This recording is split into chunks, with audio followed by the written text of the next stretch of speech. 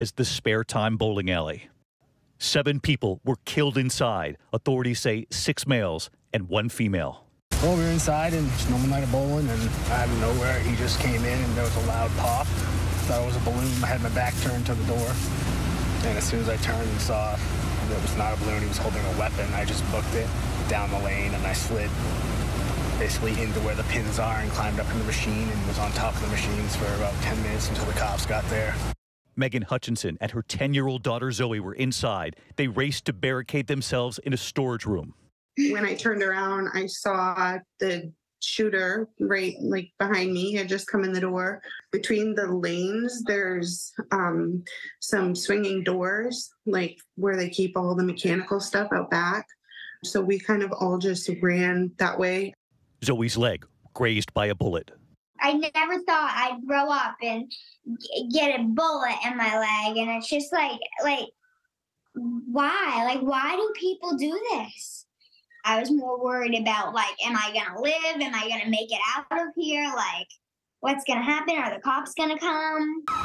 And then 12 minutes after those first 911 calls from the bowling alley, 7:08 p.m., the calls to 911, gunfire at a second location. At about 7:08 p.m., the communications center received multiple 911 calls about an active shooter inside of a Schmenge's Billiards. This time, Schmenge's Bar and Grill, just 4 miles from that bowling alley. 8 people killed inside, 1 person killed outside. Less than an hour later, 8:06 p.m., the sheriff's office releasing these chilling images of the suspect. Tonight, identified as 40-year-old Robert Card. Sources say Card is a U.S. Army reservist. A local law enforcement bulletin describing him as a certified firearms instructor. Authorities concerned the suspect's tactical knowledge, making him an even greater threat. The images showing him entering that bowling alley, his AK-47 style rifle raised to his shoulder, aiming his weapon. Nearly 2 hours later, 9:56 p.m., the suspect's white Subaru found with the doors open at a boat landing in Lisbon, Maine, about 8 miles from those 2 Lewiston locations. He should be considered armed and dangerous. Based on our investigation, we believe this is someone that should not be approached.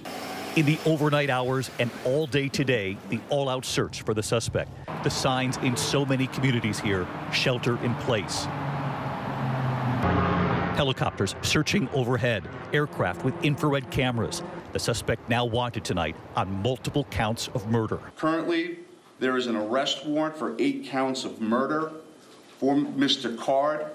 And the reason it's 8 counts because 10 people have not yet been identified. As those people are identified, the counts will probably go to the total of 18. The medical teams racing into action. Ambulances rushing to the scene, loading victims, hospitals inundated. 100 off-duty medical staff racing in to help. Outside, police guarding the entrance. We had a first patient arrive at 7:24 p.m. and over the next 45 minutes, we received a total of 14 patients. 8 of those patients were admitted to our hospital. 3 of those patients are deceased. From her hospital bed today, Jennifer Zanka telling us she was having dinner with friends at Schmenge's Bar and Grill when the shooting began at that second location. When I turned around, we all turned around and realized what was happening. We dropped to the ground. And that's when I think I was shot in the arm. She'd been shot, but this retired nurse still escaped through the back door. So I kept my hand on my arm like a tourniquet because it was bleeding pretty heavily. And I went to hide behind the dumpster. There was another gentleman there. But I knew I needed to get her. Rushed to the hospital, a doctor she used to work with, now operating on her. I was one of the lucky ones. If the bullet had been in either direction, I definitely would not have survived. She knows she survived while 18 others did not. This was the post on Facebook just today. A wife asking about her husband who worked at that bar and grill. Tracy Walker writing about her husband, Joseph. Please pray. I haven't heard anything about my husband. He was at Schmenge's. Tonight, after waiting 14 hours for word, the family learned he was killed. His father, Leroy Walker, describes the emptiness. Your whole body, everything goes out of you. Your heart goes flip-flop, and it feels like there's a vice in you. Your head can't take it, and And you just feel like you're going to blow up. That's what you feel like, or blow out. I'm not sure which way, but you got no legs. Your mind can't. You're thinking, but you're not knowing what you're thinking. You don't even know where you're going. Yeah, it's an empty. It's just hard. I don't know how. Some people I've listened to people try to explain when something happens in these shootouts and stuff. I don't know how they do it. I can't explain it. Tell you the truth, I can't. I can tell you though, it's empty. It's empty. Mm-hmm. I don't know what tomorrow's going to bring. I'm sorry. Well, we'll have to just wait and see, I guess. Leroy is a local councilman here. He says state police told the family that his son was a hero who grabbed a knife behind that bar to try to stop the gunman, but that he was killed. Leroy's family showed us the article when his son was a hero back in high school, helping to stop a thief at a local jewelry store. His father was not surprised to learn that his son tried to help again. He says he'll miss the visits from his son after he would finish work. And those visits at night when he got off shift, you'll miss those most. Kill me. Yeah. Gonna kill me. Yeah. Yeah. The only other thing is the other poor people that are out there doing the same thing as I'm doing right now, having no place to really go, or feel like you got a place to go. It's just emptiness. I feel so sorry for them too. Most of them are my friends because they were Joe's friends, my friends. We played pool, we played darts. We did all of that together. And I know some of them. I know one or two of them that were shot in the hospital and trying to, heal from it. And one is dead. Shot him outside of the place. It's crazy, just crazy. Just so much grief there. Our thanks to David Muir for that. The names and faces of the victims are now emerging. Among them, a youth bowling coach, a loving husband and grandfather, a mother working part-time at the bowling alley, and the cousin who witnessed it all. I had the chance to speak with the family of one of the victims, Trisha Aslin, who was in the bowling alley when the shooter opened fire. Tonight, her cousin Tammy and Tammy's daughter Tony are remembering Trisha and talking about the harrowing moments they both experienced inside that bowling alley. Do you feel like you're still in shock? Oh, yeah. Yeah, I go through my moments where I can feel my emotions are basically closed, where you kind of block them. And then other moments where you let the feelings come in. Mm-hmm. But it's a very surreal thing. Surreal. How have you been explaining this to Tony? The sad part of it is Tony and I got lost in the scuffle. So I didn't know where she was. So I didn't get a chance to really talk with her that well or that much till this morning. And I asked her how she's feeling and how she's doing. And she seems to be doing okay, surprisingly better than I thought. But I also can tell that she hasn't really processed it yet, that she probably doesn't understand the intensity of it all. Tony, how did you describe it a little while ago? Like a horror movie. Can you just explain what happened from your perspective last night? I saw someone get shot, and I saw blood splatter everywhere, and they just fell off their chair and they weren't moving. And then one of the bowling coaches said to get over here, because I guess he knew what a gunshot sounded like. And so I ran out the exit. I didn't know where my mom was, and I ran with 3 other people to Subway. And so there were a lot of kids, right? Because it was a kids' bowling league? Yes. Right? And so did a lot of the kids run out too? Were you able to see that? I wasn't sure because I was near the candlepin section. There's big balls, I think 4 lanes of big balls, and I was bowling and I couldn't tell if there was other people going out like getting shot. All I saw was that one person, and I just ran. And what were you? Were you screaming? Were you crying? I was trying to stay a little bit calmer, so I wasn't like really hyped up. But then when I realized my mom wasn't following me, I kind of started crying. And then when did you see Mom? Until this morning. This morning. And what was that like, seeing that Mom was safe? Happy. Yeah. So Mom, tell me about, from your perspective, you're taking your daughter out for a kids bowling league on Something we do every Wednesday. Ordinary Wednesday It's an night. ordinary Wednesday. When did you realize something is terribly wrong here? You know, it's sad to say that it took me longer than I expected. Because, you know, we talk to everybody talks and says that, you know, you hear gunshots, you know that you're gonna, you know, run, hide, or whatever. But when you haven't heard gunshots before and it's the first time you hear, you don't know what it is. So here we are in a bowling alley and we hear this loudest sound. It's, I guess you could attribute it to almost like a firework going off inside, but like really nearby. And we all heard that sound, and I didn't know what it was, and I thought, my God, did something happen to the machinery? Did somebody fall on the bowling alley? Is everything okay? Then as I got up, I heard a second shot, but I didn't know it was a shot still at that point. And I saw people scurrying down the bowling alley, lanes themselves, and people scurrying around, and then I saw a few people behind the counter, at least one person behind the counter fall. And I couldn't tell if they were ducking or if they had been injured. And people were coming towards me. And I see people behind me like scurrying, but I'm still more or less kind of frozen, which is kind of scary to think about. But I panicked for that brief moment.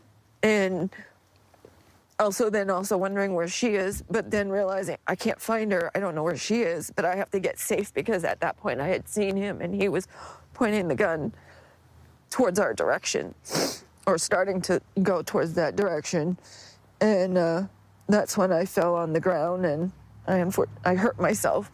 But eventually we got a table to flip over, and we had a booth in that corner that we used to put a wall up. But it really isn't much protection. And you know it, you know. And the whole time I'm thinking, we're sitting ducks. And we can hear more shots going off. But the whole time I'm wondering where she is.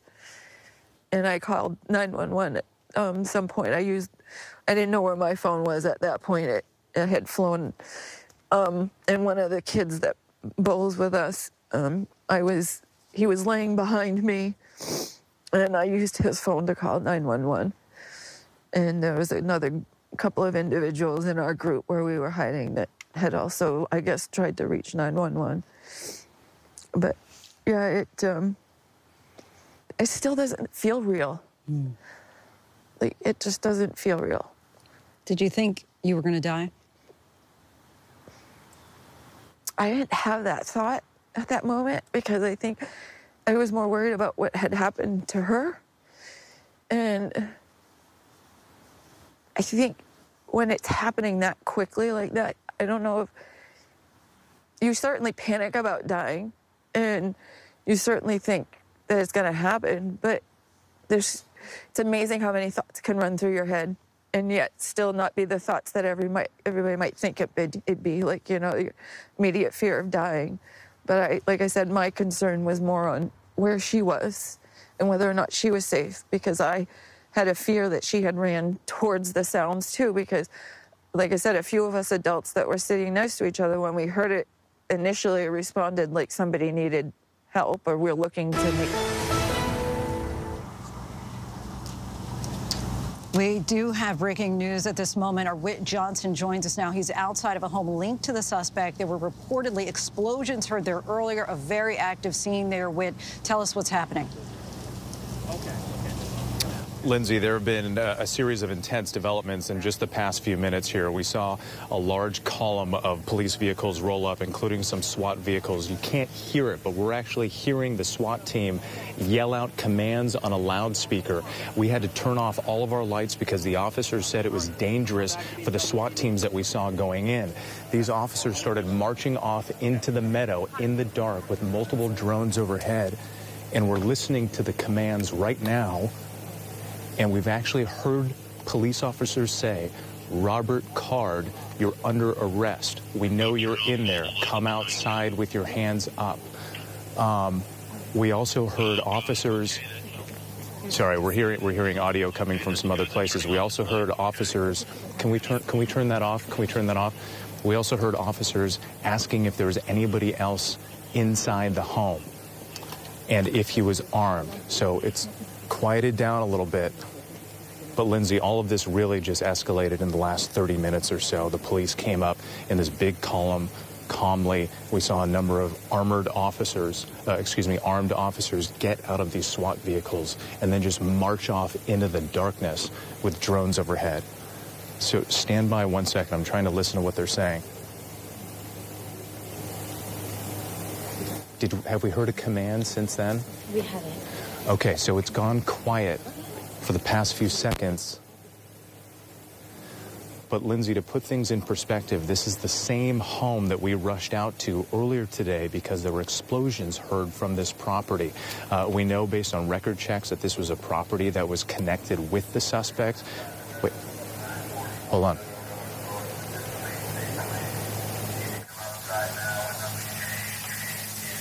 You need to come outside now with nothing in your hands in the air. Another round of commands there, but again, Lindsay, to put this in perspective, we heard those, there were reports of those explosions earlier in the day, and law enforcement officials told us that those were likely flashbang grenades, which are often standard procedure at that time. We didn't know if they actually found anything inside the home, and the strange thing, when we were getting ready for our live shot for World News Tonight, all of the police officers left the property. And it was pretty much a black hole behind us here. And then about 15 minutes later, they rolled right back in and everything escalated really quickly. We know that we can actually see the red lights of multiple drones flying overhead. We know that there were helicopters and there was even a plane that was up above too. And Lindsay, forgive me, if you can still hear me, if you have any questions, feel free to ask. I'm just trying to listen to what the officers are saying. Whit, give us a sense of the house. Are there any lights on inside of the house, or the house is completely dark? What are you seeing? From my vantage point, I can't see any lights on inside the house. Most of the light that we're seeing is from spotlights that the police vehicles... Wait, more commands.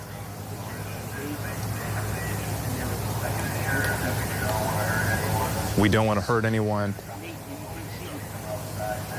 We need you to come outside now. We do not want to hurt anyone. So they're really, it appears as if officers are being patient with this person that they believe is inside the home. We did hear earlier, they said Robert Card by name. They said, we know you're in there. That, of course, is the 40-year-old suspect who's accused of carrying out this deadly rampage. And Lindsay, just to finish your point, no, we do not see any lights on inside the home, but we did have producers who were coming to this property over the past few days. And in fact, one of our producers was chased off the property, didn't know somebody was there, and then somebody came out, a woman, and asked our producer to leave. And of course, we do that. Wasn't clear if that was a family member, but it was this exact same home. So just a day ago, somebody was living inside that home that officers are now surrounding. So again, we don't know exactly what's going on, but it appears as if at least officers think that they have someone cornered in this home at the moment. And then we know that you've been in this area. Go ahead, Lindsay. Whit, we know that you've been in this area for quite some time, and the locations last night between Schmenge's Bar and Grill and the bowling alley about 3 miles apart. Do you have any sense of where this house is in relation to the bowling alley and the bar? This house, and remind me, Will, if you're there, I'm going to ask you, Will, our producer here, how far is this house? We've been driving around quite a bit today between Lewiston and then Lisbon, where the suspect's vehicle was found. And this area is, what, like another 10 miles away from where that is? Yes. About 15. This 15 miles away from where the shootings occurred. And there, Lindsay, there are multiple homes tied to the suspect in this same neighborhood. So we were actually, right before our World News live shot, we were at a different home. And there was a lot of activity there. We saw SWAT teams. We saw police officers carrying long guns. And so we were there getting ready to do some live shots. And that's when we heard the reports of the explosions at this property. And we all rushed over here along with a lot of other reporters. But again, this has kind of been the situation over the past 24 hours. Something happens in one part of town. You see a bunch of police officers and vehicles, and everybody races over there to see what happens. And it turns out to be nothing. But this is the most intense development that we have seen so far. A full column of SWAT know that vehicles and police vehicles coming through. Go ahead. Oh, sorry, Lindsay, go ahead. We know that you've been... we know that you are seeing a large amount of police presence and hearing these commands intermittently. Have they suggested that they're going to go in, or they're just asking him to come out? So far, it appears they're really trying to plead with this person to come out of the home. They've been patient. A lot of the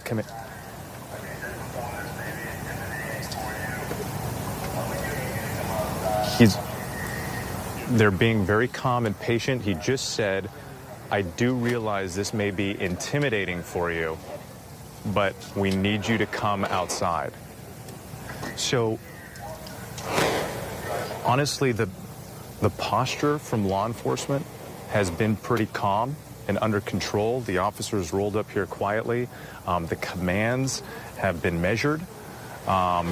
We have not seen that real sense of urgency yet. At this point, it appears as if the officers are really trying to plead with this individual to come out of the house, and they're laying out how it would go. They would say, we need you to put your hands up, we need you to walk like this, we need you to approach this specific vehicle. And again, the lights that we're seeing, we believe, are spotlights. We're doing this for our safety and everyone else's safety. Again, they're being very patient. We would like to speak with you. They said, we would like to speak with you. So trying to engage in a conversation with this individual. And so it does sound that they are very confident that the suspect is likely inside of that home. As far as the explosions that you heard, perhaps from that home or a nearby home earlier, have you gotten any sense of what that was about? Yes, we did get some reports from law enforcement sources that those were likely flashbang grenades that they said were often standard operating procedure with this type of search. They would go in, they'd make the loud noise, they would check to see if there was any response inside that home. But at that time, again, there was no follow-up from law enforcement as to whether or not they even found something inside the home. And we know that scenes similar to that did play out at multiple properties in this area associated with the suspect. And again, things have gone quiet again for just a moment. Oh, go ahead. At the area where you are, is this a neighborhood with lots of homes nearby? Is this a wooded area? Kind of just describe the lay of the land for us. This is a really rural area, and I know it's hard to see in the dark, but to my left here, basically open fields. There is one home behind us here, and a bunch of reporters are essentially set up near the driveway of that home. But it's pretty much open fields as far as the eye can see. We have a main road that comes through, and it's just dotted with properties here and there. But beyond what appears to be, and it's hard to tell, grassland, farmland, there are thick wooded areas, and in the moonlight, you can't see in your camera, but in the moonlight, on the horizon, we can see very, very tall trees. And this has been part of the concern here, Lindsay, over the course of days, that this is a guy with military experience, with training as a weapons instructor, and a lot of knowledge about the backwoods of this area. And so they had all these different agencies, more than 100 law enforcement agencies participating. They had aircraft with infrared technology to be able to spot light or a heat signature in the woods. And so all of that was incredibly important in trying to locate someone. But here we are at the end of the day, appearing to be at the property of this suspect. And Whit, for those who are just joining us, I mean, this is really, as far as breaking news goes, this is riveting. We're here, you're there on the scene as this is unfolding. Just want to reset for a moment. For those who are just joining us, you were there when the SWAT teams first started rolling up. Just kind of take us back from the beginning of what happened at this house. Yeah, and again, to remind our viewers here, part of the reason why we're in the dark, we're just using a cell phone camera right now for a light above the camera because the SWAT team came through. They told us that we had to turn off all the lights. And we were here about an hour ago, and things appeared to be winding down. This was a home that is associated with the suspect, and earlier in the day, there were loud bangs heard from this home. Law enforcement told us that that was likely part of an FBI search and was standard procedure. Not clear if they found anything. So we came to this location, but then everything, Lindsay, cleared out. All the vehicles got in their line and they drove away. There were just a few officers that were essentially still staying in the property. And then suddenly, this whole column came back. And you can see some of those. It's still dark, but this street, this main road, is dotted with a number of law enforcement vehicles, including some heavily armored SWAT vehicles. And we were watching this play out, and it was all slow and methodical and calm at first. But then we saw the officers raise some drones into the air. And again, we were trying to see in the darkness. And then we saw some shadows get out of the armored vehicles, and a whole line of armed officers carrying long guns march off into the meadow. And we were like, well, wait a minute, what's going on? But there was very little information coming from law enforcement at the time. Now you can hear a helicopter is coming through as well. And so periodically we've seen the helicopters, we've heard the helicopters, there have been planes overhead, and we know, we can still see, I don't know if you can see, probably not with this cell phone light, but there's at least one drone. There have been multiple drones that they put up that have been circling the property. But what's so remarkable about this, Lindsay, I mean, you and I have covered so many SWAT standoffs over the years. Many of them are high intensity, anxiety. Things can like play out in a flash. Things can go wrong quickly. This is remarkably calm with what we're seeing so far. We haven't heard any bangs, any explosions since those first ones were reported earlier today. All we've heard are the quiet commands of one officer on the megaphone calling out Robert Card by name, saying, "We know you're in there. Come out with your hands up. We don't want anybody to get hurt," asking him if anybody else is inside the home. Then it goes quiet, and then we hear these commands repeated again. And that's pretty much how it's played out. And Whit, we're just going to ask you to stand by for a moment. Of course, just give us a little tap to our producers that if you see any developments at all. For this moment right now, I do want to bring in ABC News contributor and former FBI agent Brad Garrett. Brad, thank you for joining us. You've been hearing reporting from Whit Johnson outside of the home where police seem to be trying to conduct an arrest. What's your impression from what you've witnessed so far? So the difference between what Whit apparently saw earlier, where they used flashbangs to go into locations, this sounds like they actually believe he is in there. And because of the type of weapon that he had in these shootings, and maybe he has other AR-15s or other weapons, the best thing to do is to try to talk him out initially. So what you do is, in a stealthy fashion, you get into position. Then you get the hostage negotiators to start communicating with him. If Whit can actually hear them, I don't know if they're using a bullhorn, they're just talking through a door, whatever it might be. You have to have cover and concealment, obviously, to do that, because you just don't know how he's going to react. But the key is to try to get him into a dialogue. Lindsay, the only way you can typically talk people out is to actually get them to talk to you. What's going on? How are you feeling? Etc. I haven't heard, obviously Whit would know, any reaction from, if it's Mr. Card inside, from him. But they're going to keep doing that for a period of time. At some point, they'll stop and they'll make a dynamic entry and go from there. The other thing they're doing, Lindsay, is figuring out ways to see inside the house. There are micro cameras you can run under doors. You can run through walls silently and see if you can figure out, A, where he is in the house, and B, does he have any weapons or weapons near him? Because that's going to be the real key. If you have that sort of intelligence and he won't come out, then you're going to go in and get him. At some point, they'll have to go in and get him anyway. But why risk officers getting hurt if you don't have to do that, if you can actually talk him out? So far, this is pretty textbook of how to do this, and I'm pretty impressed of how they're doing it. And you said at some point they would have to make an entry. At what point do they decide, after they're trying to do this kind of one-way negotiation, if he doesn't respond, at what point do they decide that they need to go in? They're going to decide to go in once they feel like they have at least some intelligence. My sense would be before they even went to this house, they would have a schematic of it. Where are the rooms? Is there a basement? Are there closets you could go into? Is there an attic? Etc. So where conceivably is Mr. Card if he's in this house? Where is he?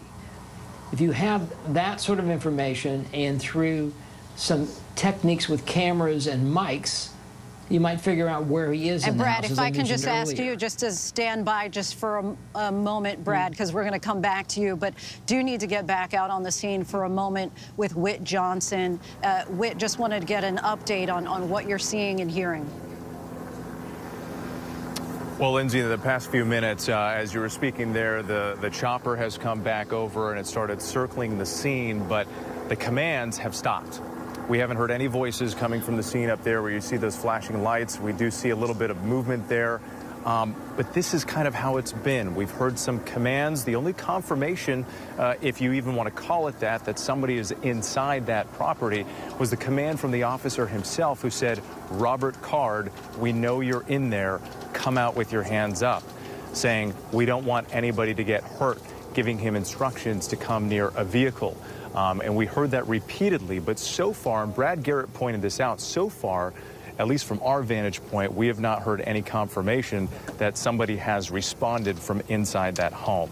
So again, from what we can hear, I don't know, a couple hundred yards down the road, one-way commands from police officers into that property associated with the primary suspect.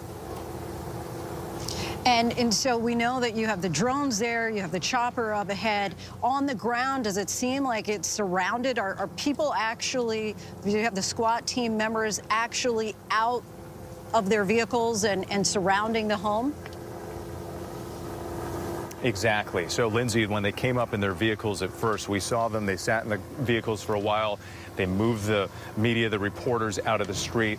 They immediately told us we had to turn out our lights. Again, that's why we're speaking from a cell phone flashlight.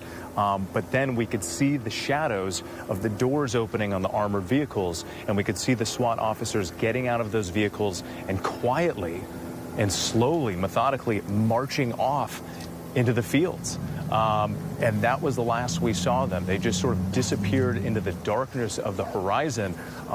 Now, that would give us the sense, to answer your question, that they were surrounding that property, because we know the property is up the road, and it seemed like there was, as if they were trying to approach it with those SWAT officers from the left flank of the home. Again, it's hard to see in the dark, but clearly there were officers on foot, officers in their vehicle. We can see the two drones. We can see the red and green lights of the two drones that have been circling overhead. And now, once again, the helicopter is back overseeing the property. It is interesting that we are no longer hearing those commands, at least at this point, that it seems like things have gone quiet by there. Curious to get a sense of, like, how many squad cars, for example, are there? I know it's dark and difficult for you to see, but just to kind of get a sense of the police presence. I would say at least a dozen, if not more. Maybe I can check with our producers. Did you count how many vehicles? I know we were trying to count as the vehicles rolled up. Roughly a dozen. Roughly a dozen vehicles that rolled up. And this was a mix of different type of law enforcement vehicles. You can see the heavily armored SWAT trucks that had the lights and, you know, and the big armor on them and all the officers inside.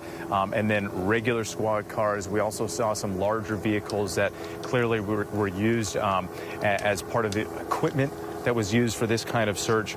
So truly a variety. And the interesting thing is throughout the day here, Lindsay, we've followed some of these vehicles to different properties.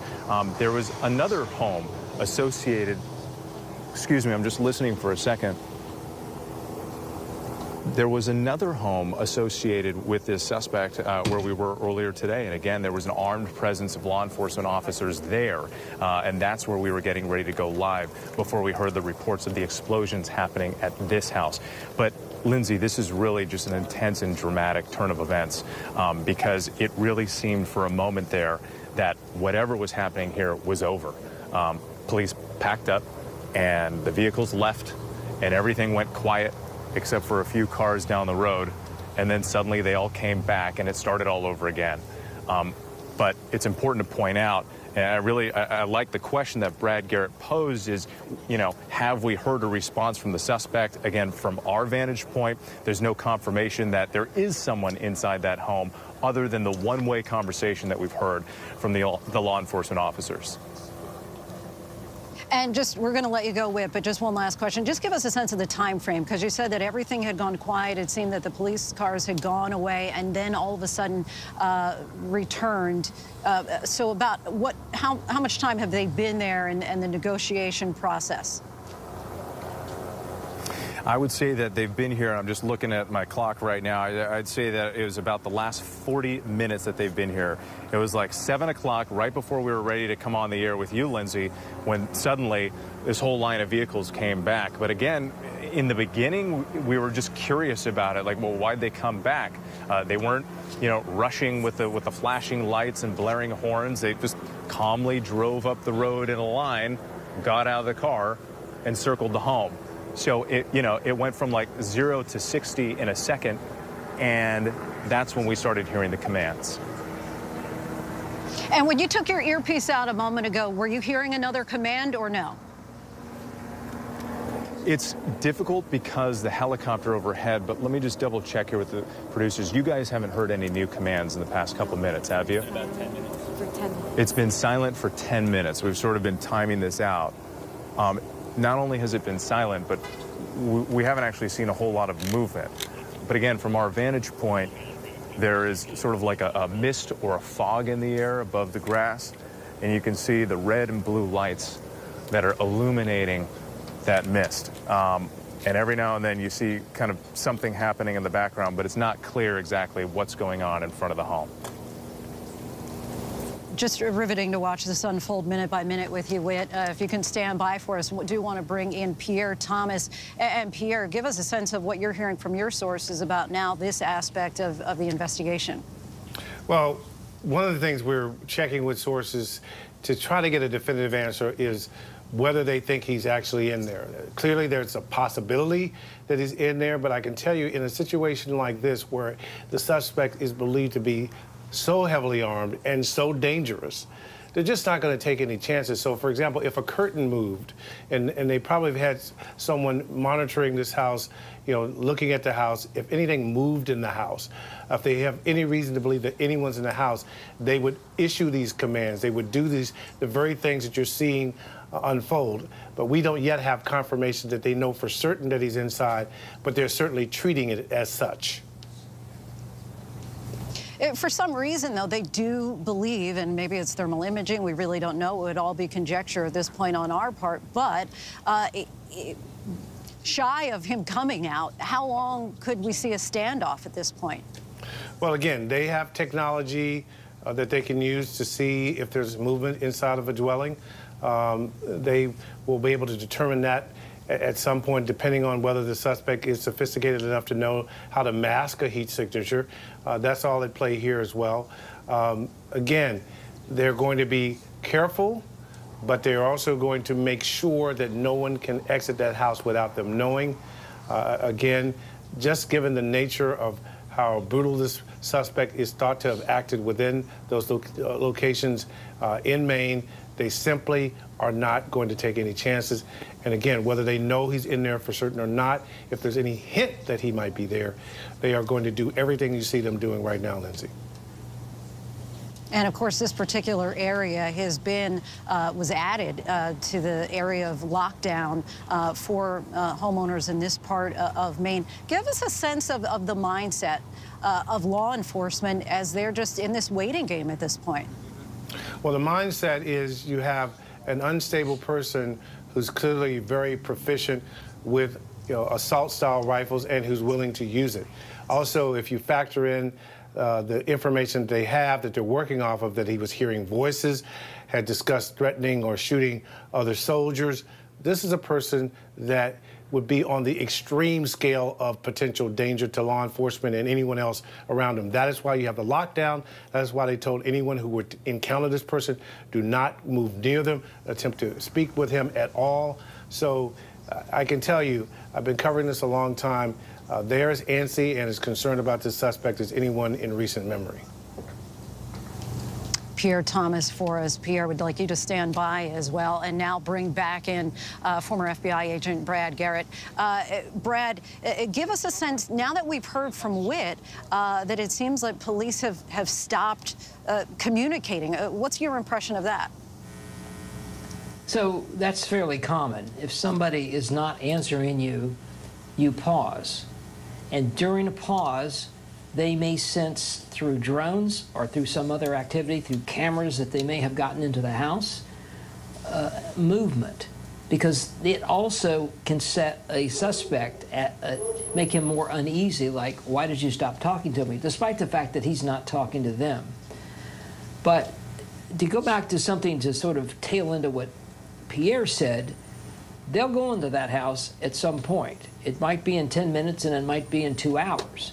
But they're going to go into that house once they feel like they have enough intelligence to sufficiently protect their officers.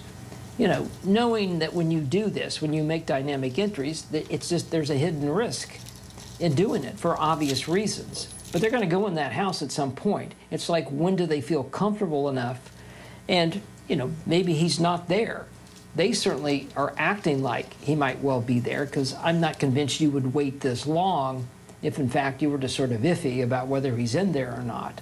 So it suggests to me, Lindsay, is that they got some intelligence that maybe saw him go in the house, or a camera caught him. And we would imagine that they are using thermal imaging as well, right? We're going to go back to you in a moment, Brad, but want to bring Witt back in there. Witt, it looks like we see some movement of at least perhaps one or more police vehicles toward the house. Yes, Lindsay, we've been watching this. It was very calm for a period of time, and then just a moment ago, it's hard to see from here in the dark, but it appears that the armored vehicle that we saw earlier then started driving towards the property. It also appears as if they illuminated the property some more. There are more lights on it right now, helicopter flying overhead, and in fact, there is a drone that they're flying really low on the opposite side. So it appears as if they're moving in closer, trying to get a better look of what's happening. So there is some movement. We see some shadows. We haven't heard any more of those commands that we were hearing earlier. I'm just listening for a second because there's some light peering through the trees.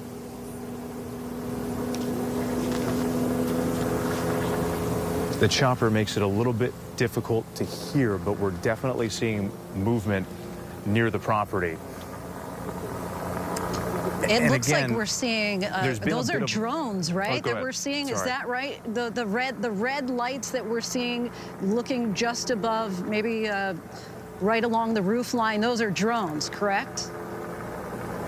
Exactly, yeah. So the drones are easy. Hang on a second. It looks as though a vehicle is backing out. Yes, the red and green lights were little drones that were flying right around the top of the property. Now the vehicle is backing out. I don't know if you can see that in your shot. The flashing blue lights is backing away from the property. We now have a little bit more light that is being cast into the driveway from that vehicle. And it's not clear what's happening now. Another light. Go ahead. Sorry. But these are not just squad cars at this point. I mean, it looks like there are some heavy-duty tactical vehicles now, perhaps one that's driving in. You can tell us better from your vantage point what you're seeing. Exactly. These were a couple of the what appeared to be armored vehicles that came up the road towards the front. Some of these vehicles are the ones that we saw the SWAT officers, you know, in body armor, essentially get out of those vehicles and then go out into the field on foot. But yes, we've seen two vehicles now sort of backing in and out of what appears to be a driveway. And you're right, again, those red and green lights that you were seeing kind of moving around off in the distance, that was at least one of the drones. But now, you know, the helicopter coming around again, too. But it's been quiet. It's been quiet. We've been trying to listen carefully, trying to hear if there are any more commands, any flash bangs, anything like that. Wait, hang on one sec.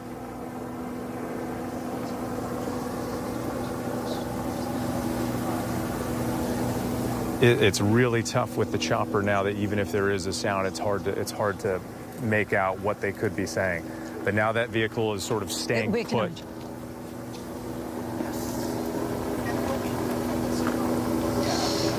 And Whit, I was just going to interrupt to say that we are just hearing that we've gotten confirmation that the letter that the FBI found inside the home was apparently a letter written from Mr. Card to his son, a suicide note. And so it seems that, you know, perhaps there is some additional information, obviously, that law enforcement is collecting in real time and starting to reveal to the public. We know that there was a shelter-in-place order given for this particular area. Are you seeing any activity in the surrounding homes? And you know, does it seem like the neighbors, for example, are adhering to that and staying safe inside their homes? For the most part, people have been adhering to those lockdown orders. We've seen a few people coming out of their homes, mostly staying, you know, on their front porch, checking things out to see what's going on. But businesses have been shuttered in multiple cities. Schools closed. The downtown areas appear like ghost towns. We've had trouble finding places to eat and go to the bathroom in town. There's no food available. So the town has very much been on lockdown in a way that, you know, again, I've covered multiple standoffs and manhunts, but haven't quite experienced something like this. And because this area is so rural and heavily wooded, it almost, as you're driving around these communities, you ask yourself, how is it possible that they could even find somebody out here? And we've seen law enforcement move from one area, from Lewiston, then to Lisbon, where they found his vehicle, and now we're in Bowdoin, where these two properties are that are associated, believed to be associated with the prime suspect. But, Lindsay, we have to remind ourselves, this is a community that has been gripped by fear. They just experienced this awful tragedy, this tight-knit community. 18 people, at least, were killed. Children witnessed this horror inside a bowling alley, and they haven't even had time to grieve because they're on lockdown and hiding out inside their homes because this killer is still out there. So, but this has been the most intense development that we've seen in the past 24 hours. As you say, Whit, grief coupled with fear. And I do want to just report some of the more information that we're getting in with regard to that suicide note that was addressed to Robert Card's son. Sources said that the note does not provide information that indicates a motive for the mass shooting, but rather contains what sources describe as rantings, as well as basic personal information like bank account details. And Whit, will come back to you in a moment, but want to bring back in Brad Garrett. Brad, we saw those tactical vehicles going in. One went into the driveway, then reversed out, and then another one came up to the house. Any idea of what we could be witnessing with that? Yes. You try to change the atmosphere around a building, or in this case, a house, with some regularity.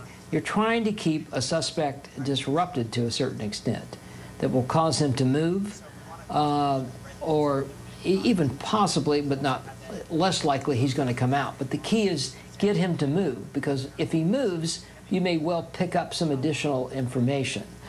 It doesn't surprise me they've lit up the house. Now they've maybe less lit up the house. And you may see some variations as this goes on. You know, an interesting thing, playing off what Aaron Katursky has come up with in reference to suicide, which is always a factor in mass shooters in some form or fashion, is maybe he is deceased inside this house. And law enforcement's not sure if that's true, and they're not going to take any chances. But as I said earlier, at some point, they're going to go in this house, and we'll see. But that's the disruption that you're sort of witnessing is actually fairly common. It's a common technique. And I was curious about that, Brad, with regard to knowing now that that was a suicide note addressed to his son.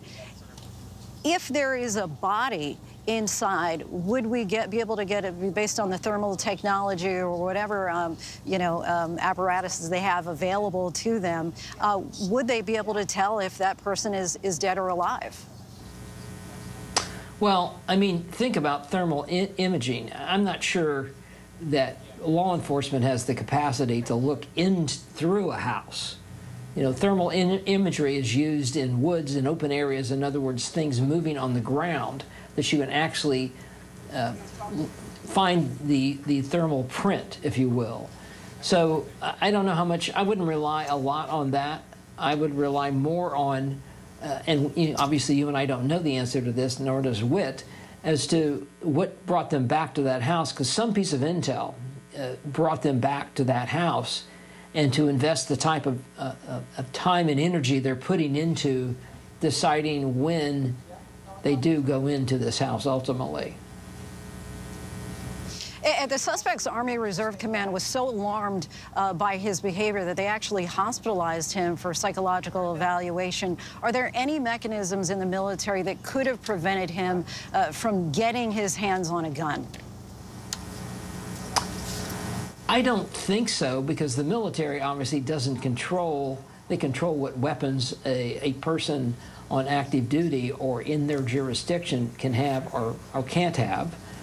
But they don't really have any control what goes on in the community where, you know, enlisted people and officers would live. That's going to be driven by state laws. Bringing it on the base is a different story, of course.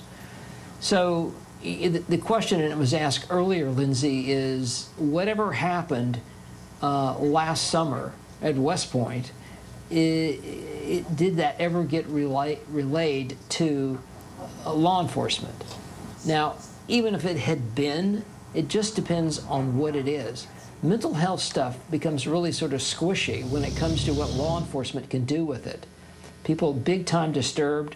This guy probably fits that category in some form or fashion. You know, doesn't get you to, we're going to watch you 24 hours a day because we're concerned about you launching some sort of attack. Law enforcement is driven by specificity, that they have specific information. Let's go back and rewind 2 days ago. And they had information that Mr. Card was going to go someplace in and shoot up 1 or 2 places. They obviously would have stopped him before that occurred, but they didn't know that. It's that kind of information that law enforcement works on. Law enforcement is not equipped to follow people or keep track of people that are potentially violent. They kind of have to know they're about to become violent, and that's a high bar. And it also, there's only so many officers, detectives, agents in this country. You just can't keep track of versions of Mr. Card day in and day out, although we probably should do a much better job of that. And Brad, I do want to ask you about some new intelligence that we're learning from our correspondent, Aaron Katursky, who's saying that law enforcement is now saying they don't know if the suspect is, in fact, inside the home. So just wanted to circle back to the idea of why they might have gone back to this home, why they would go through this painstaking time of trying to give these commands and try to tell him that he's under arrest and try to get him to come out. If they really weren't sure? What kinds of things would lead them to go back to this home? Because they have a piece of intelligence through a relative, through a phone call, through something that increased the likelihood, and I don't know what percentage you want to place on that he might be in there. I will tell you, I've talked through doors for hours when nobody was on the other side. We thought they were on the other side, but they weren't. So I think you may have something like that here, like maybe the officers are not really convinced, but there's intel that would suggest he might well be in there. And that's why they're sort of doing this waiting game. But as I've said more than once tonight, that's going to end here at some point.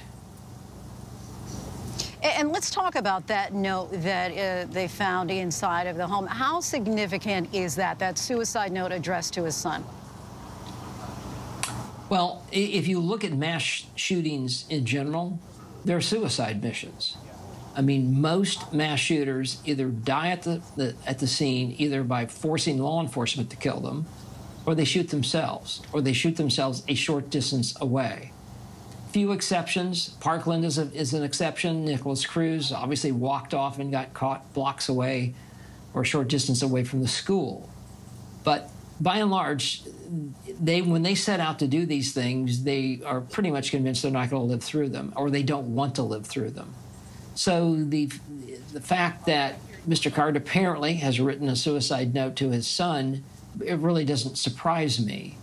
And as we have gone since this shooting occurred, it struck me that they may well have been chasing a dead person, moments after he disappeared from his vehicle. But we'll see how that plays out. And just one more before we'd like you to just stand by.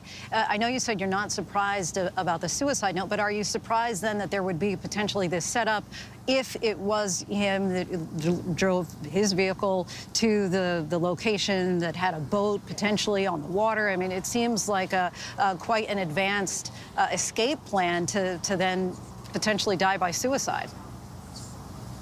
But we also are making assumptions here, right? We don't know that any of that occurred. It does make logical sense that he drives and then sort of disappears at that point. He could have had another car parked there. He could have walked to a different location.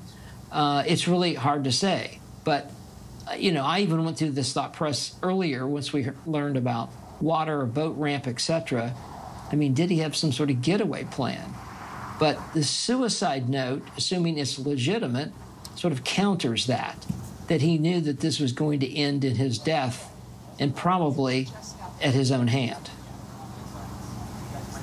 All right, Brad Garrett, we always appreciate your insight. If you could stand by for us, I'd like to bring in ABC News law enforcement contributor Jared Bourbon. He was police chief in San Bernardino, California in 2015 when a mass shooter killed 14 people at a holiday party. Thank you so much for joining us tonight. I'd like to just start out by getting your impression from the police activity we're seeing right now. Well, it certainly is interesting. It's an interesting turn of events, and obviously, we are very much riveted to the hopes that they have the suspect and that they've got him contained, and that hopefully this is going to come to an end soon. There are a couple things from a tactical standpoint that come to mind. One is what was described as the team being there, it being relatively low key. Then it appeared that they were leaving, and then they quietly went back. That could very well have been a tactic. We've had many incidents over the years where officers have been searching for somebody and they're not finding them, and they've gone yard to yard, house to house, whatever it might be. And finally, most officers will leave, and one or two officers will stick around just to watch. And then sure enough, the suspect appears, once he thinks all the officers are gone. It could have been a tactic such as that. It could have been very well that they left. They thought he wasn't there, and then maybe there was some indication that he was. The fact that there are some things that concern me. One is if they really truly believe he was there, most of the time, unless law enforcement's got an incredibly disciplined approach, my guess is you're going to see more folks arriving more and more often. and they're not saying and they're not reporting that. So that concerns me that they're going through some bit of an exercise here just to make sure that he's not there. You're right, because again, there is no confirmation that he is inside the house. Some of those announcements Whit heard are due diligence. Tell us about that process, executing search warrants in these kinds of cases. Well, obviously there's an enormous amount of intel that's gone on or gone into looking into who Robert Card is, every single house that he might have a connection to, family residences, cabins, friends, associates, everything that you can imagine. Rest assured, the investigators have kicked over every stone in their endeavor to learn everything they can about him. And the search teams that are actively looking for him are going to follow up at each and every one of those places. And that is in addition to following up on tips and telephone calls that they're getting. And that is in addition to the natural search that would take place from where they last saw his car and the last place that he may have been there, whether it's through the use of dogs or searching the woods or whatever it might be. It is a painstaking step-by-step process that will continue until they have exhausted every single lead, every single bit of information that they have, or until the trail goes completely cold. But it will continue. From a tactical standpoint, the search warrants, you got to remember in something like this, the suspect has, in many cases, if he is there, if he's hiding in the woods, if he's hiding in an environment that he's familiar with, he has all the advantage of the world. He has the ability to have scoped it out initially, to have set aside hiding spots, to have positioned himself in a way that he can see anybody that's coming. He has the capacity to know the area. He has the capacity to have created hiding spots that in some cases could be next to impossible for law enforcement to find on foot. He's got all the advantages. What is important to remember is that as it takes place, law enforcement still has time on their side. If he is in fact at this house, there is no reason for law enforcement to be in a hurry. There is no reason for those teams to rush in and unnecessarily endanger the lives of officers. That urgency doesn't come into play until you know that he poses an immediate threat to somebody else, to an innocent person. Other than that, law enforcement has all the time in the world to, and this thing could go on for days if they wanted to. All the time in the world. Before I let you go, just want to get a sense of at what point, though, would they decide to breach the house, to go inside? So you're going to have a tactical commander. Somebody's going to be in charge of that scene, and somebody's going to have the authority to ultimately make the decisions. They have their protocols. They have their trigger points of when entry teams are going to make a dynamic entry if something unexpected starts to take place, or there is some immediate threat to somebody or something that says they have to breach immediately. Those plans are already in place. The officers are there, know what their role is, and they know when they're going to have to move. Outside of that, if they decide that this has gone on long enough and we are now going to do a planned breach, it will be a very, very coordinated, very, very dynamic entry, probably from multiple fronts, but it will be made by the commanders on scene, and they will determine when that time comes.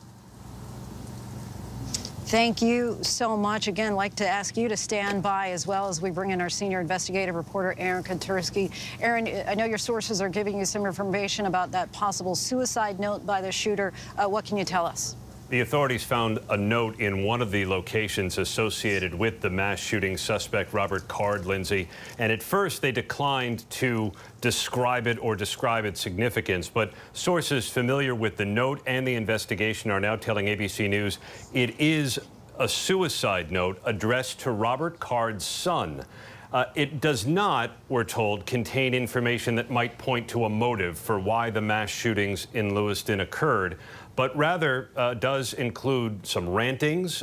Those were not further described to us, and some rather mundane information like bank account numbers and things perhaps that Robert Card's son could find useful should his father not be there. So the suicide note is just one clue that the authorities are now looking at as they try to develop a bigger picture of what he was all about. And Aaron, we know our team is also getting more reporting about the suspect's behavior online. Tell us what you know about that.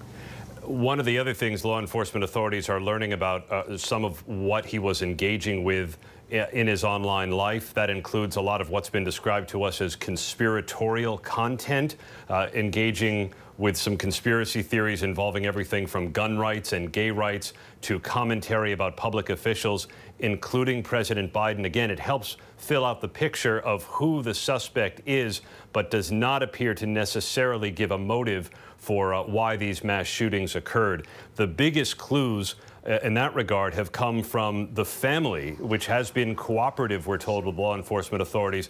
Lindsay, the sister of the suspect, told the authorities that when she first heard about the shooting and the initial location at the bowling alley, she thought that her brother may have been going after an ex-girlfriend. So one possibility here that authorities are trying to investigate is whether this mass shooting somehow initiated through a domestic dispute. We continue to see, it looks like some officers coming outside, crouching on the ground, perhaps there with the tactical units on that screen. Aaron Katursky, we thank you as always for your reporting, and do want you to stand by as we now bring in Richard Frankel, former special agent at the FBI, who was a hostage negotiator. Richard, just give us a sense of your thoughts as we're watching the situation unfold. So, you know, what they're doing right now is exactly what they should be doing if they either know he's in there or they don't know he's in there. It's going to be the same approach because, as was previously stated, you know, time is now on the side of the investigators at this scene. There's no need to rush in at this scene. I'm sure they're doing other things at other scenes. They're still looking for him because it's unconfirmed that we have the subject in this house. But at the scene, at the house, they're going to take their time. They're going to continue to act as if he's in there, even if they don't know. So you probably have a hostage negotiator who's the one who you've heard call into the house and will continue to have a conversation with whomever is in the house, if there is anyone. It's going to be one-sided, but it's going to be something that you have to do because if there is somebody there, you want that person to know that law enforcement is out there, they're not going away, and the only way for this to end peacefully is for you to talk to this person.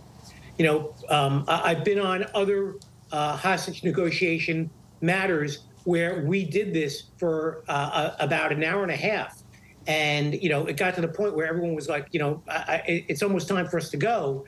And then they saw a shadow underneath the door and they knew that the subject was in there. So again, time is on the side. Let the negotiators do their job. Let the technical guys do their job with, the FLIRs and the drones and all the other things. Let the investigators do their job because they're still trying to determine whether he's in there or whether he could be somewhere else. So everyone's doing exactly what they should be doing now. When a shooter is expected to be this dangerous, how much caution do authorities have to use? Oh, it's extreme caution because we've already learned that he is a dangerous individual because he killed 20 people, but they also have information that he may have been a firearms instructor and tactically trained. And because of that, now he's not just armed and dangerous, he's armed, dangerous, and actually, like effective, or he is a true gun aficionado who knows how to use those weapons. So when you approach that person, you want a team that has trained for that and is ready to deal with somebody who is this armed and dangerous. So you're going to want a SWAT team. You're going to want one of the tactical teams from, one of the other federal agencies. HRT may be on the scene, which is a hostage rescue team out of Quantico, Virginia. And, they are trained in these specific types of engagements where you have a bad guy who knows how to use weapons, has used them, and is not afraid to use them again. So while it's dangerous, at least we have the right teams engaging with this subject if he is in fact in the house. Of course, we've been following this minute by minute from the first developments here. How long might we expect a situation like this to last? You know, as we've stated, you know, other people before me have stated, you know, time at this location is on our side, meaning it's on the government side, it's on law enforcement side. There's no reason to rush in. So at this point, take your time. Do everything that you need to do to see if he is in fact in there. And if you have an indication he's in there, then this could go on for days. If you have no indication, then sooner or later, you're going to have both the tactical commander, you'll have the negotiator, and you have the on-scene commander, who actually has responsibility for everything, have a meeting and discuss when it is time to go inside. But again, you only want to go inside if you've exhausted everything you can to determine whether he is inside. And also you want to go in there as safe, efficient, and effective as possible to make sure that no law enforcement officer is endangered to just beyond a reasonable amount. And lastly, before we let you go, obviously there still is very much a presence there, but we have seen some of the tactical vehicles start to drive away. What does that tell you? Well, it could be a couple of different things. First, they may be deciding, okay, we've got the right amount of people here. We don't need this many people for this assignment, and let's have the negotiator do his job. They may have another place to go. They may have had another indication that this subject is at a different location, and therefore they need to split the tactical teams up, have one stay here and one go to the other location. And then it could just be, you know, strategy and tactics of how the on-scene commander wants to use his people.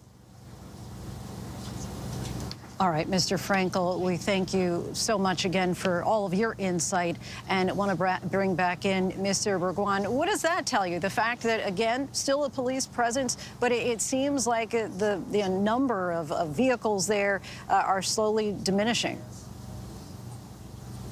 Yeah, you know, my experience is that if they really believe that he is actually there, or they have a degree of confidence or certainty that he is there, resources are not going to leave until he is either confirmed deceased or he is in handcuffs.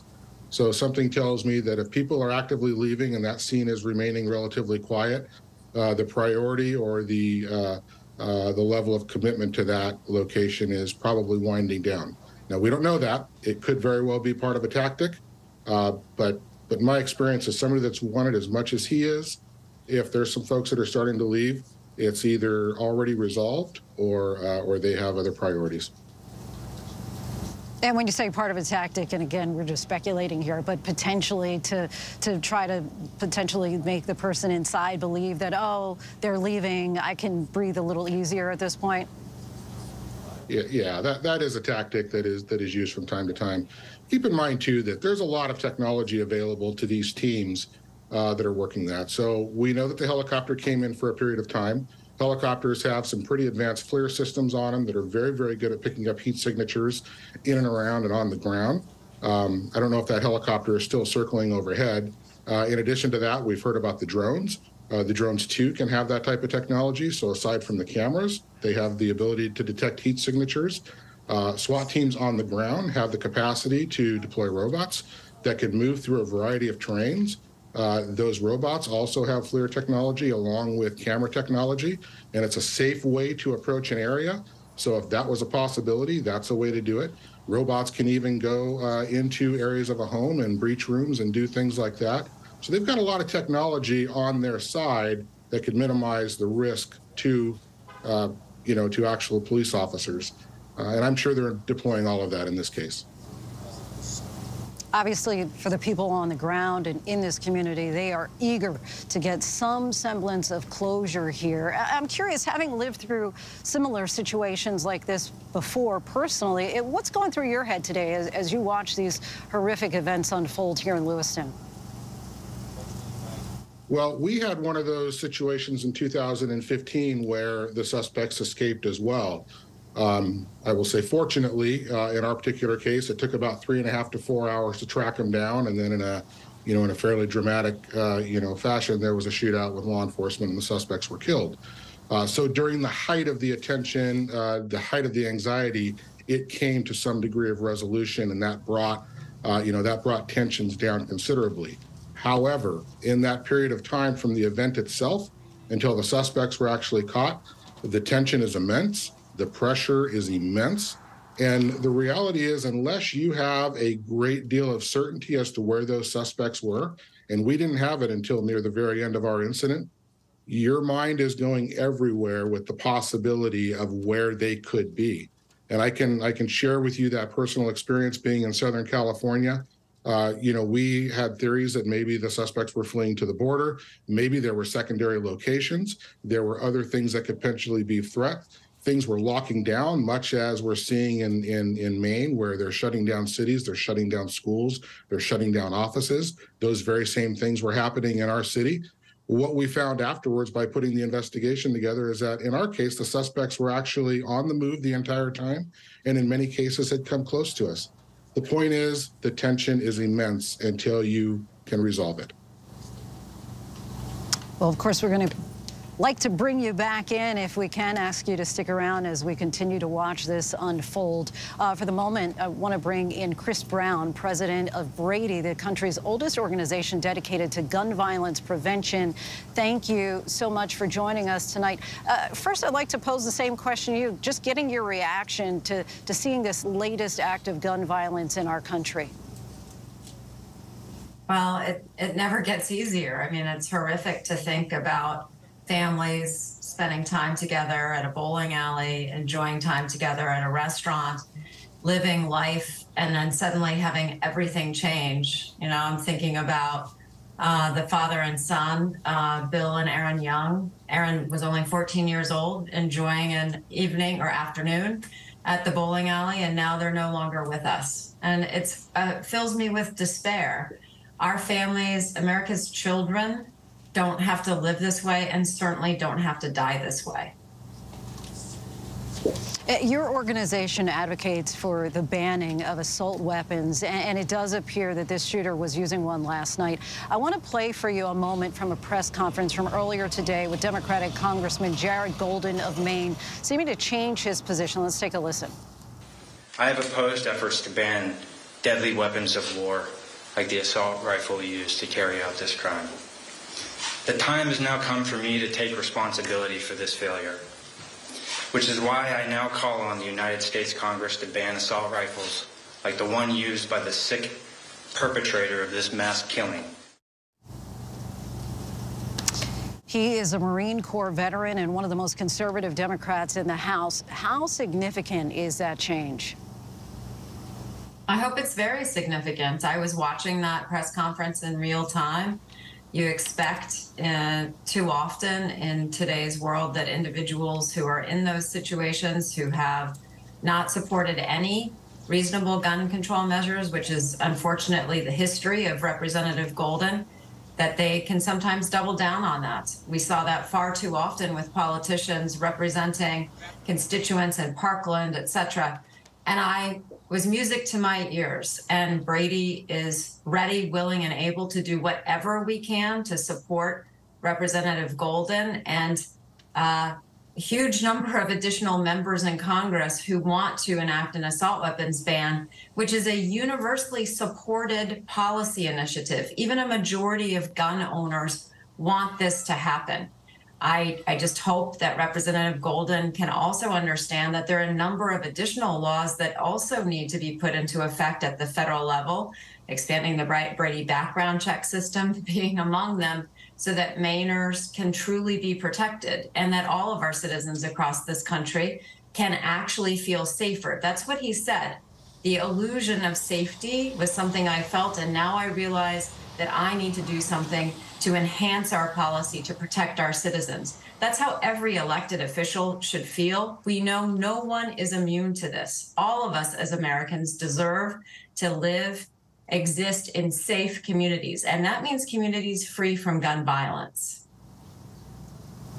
No one is immune, as you say, and people here were just carrying out their ordinary activities on a Wednesday night, an otherwise ordinary Wednesday. As you know, there has been no success on legislation to ban these types of weapons, no matter how many times we see a repeat of these kinds of massacres taking place in our country. Do you think that there's anything that might ultimately change that? Well, look, there has been some success. We did get the assault weapons ban the very year after the Brady Law was enacted. Of course, that was in 1994. It was a 10-year sunset. We look back and we know that that law worked, that mass shootings materially decreased during that time. Yes, there has not been the movement at the federal level that we need. We need uniform laws. But a number of states, now 8 states in the District of Columbia, have acted on their own to ban assault-style weapons and high-capacity magazines in many states. And those states that have done that have seen decreased gun violence in their state. We need a uniform standard, though, especially when it comes to assault weapons. And I think, frankly, Representative Golden, who has not been historically a champion, raising his voice, committing to really take to the House floor and talk about why this is necessary as someone who himself is a veteran. We need more gun owners to lift up their voices and demand that this happen. And we're seeing that more and more and more. But all of us as Americans, especially those who own firearms, who have enough, please raise your voice. Join Brady in calling for a renewal of the assault weapons ban. We need you.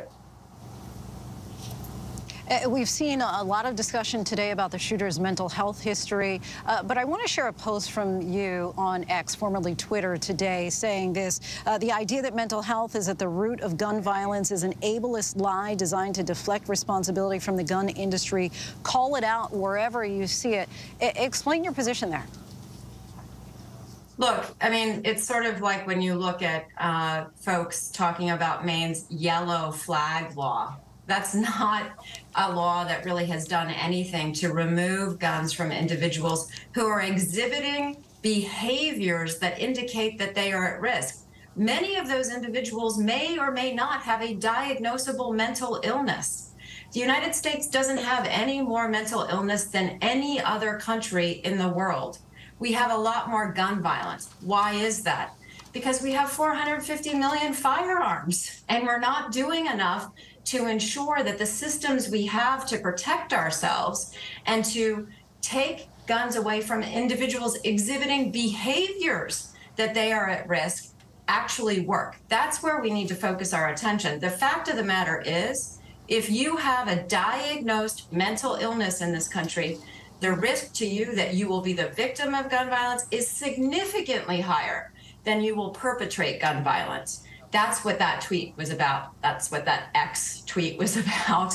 And we really want to take away the bogeyman that this is about mentally ill people having easy access to guns. It's about people who are at risk having too easy access to guns. And let's focus on those kinds of behaviors and enact actual strong red flag laws, which Maine does not have. If it did, things might be different, so that when we see these behaviors and we understand that there's a potential risk, we can take action effectively to address that risk and remove firearms when necessary from individuals who pose a risk.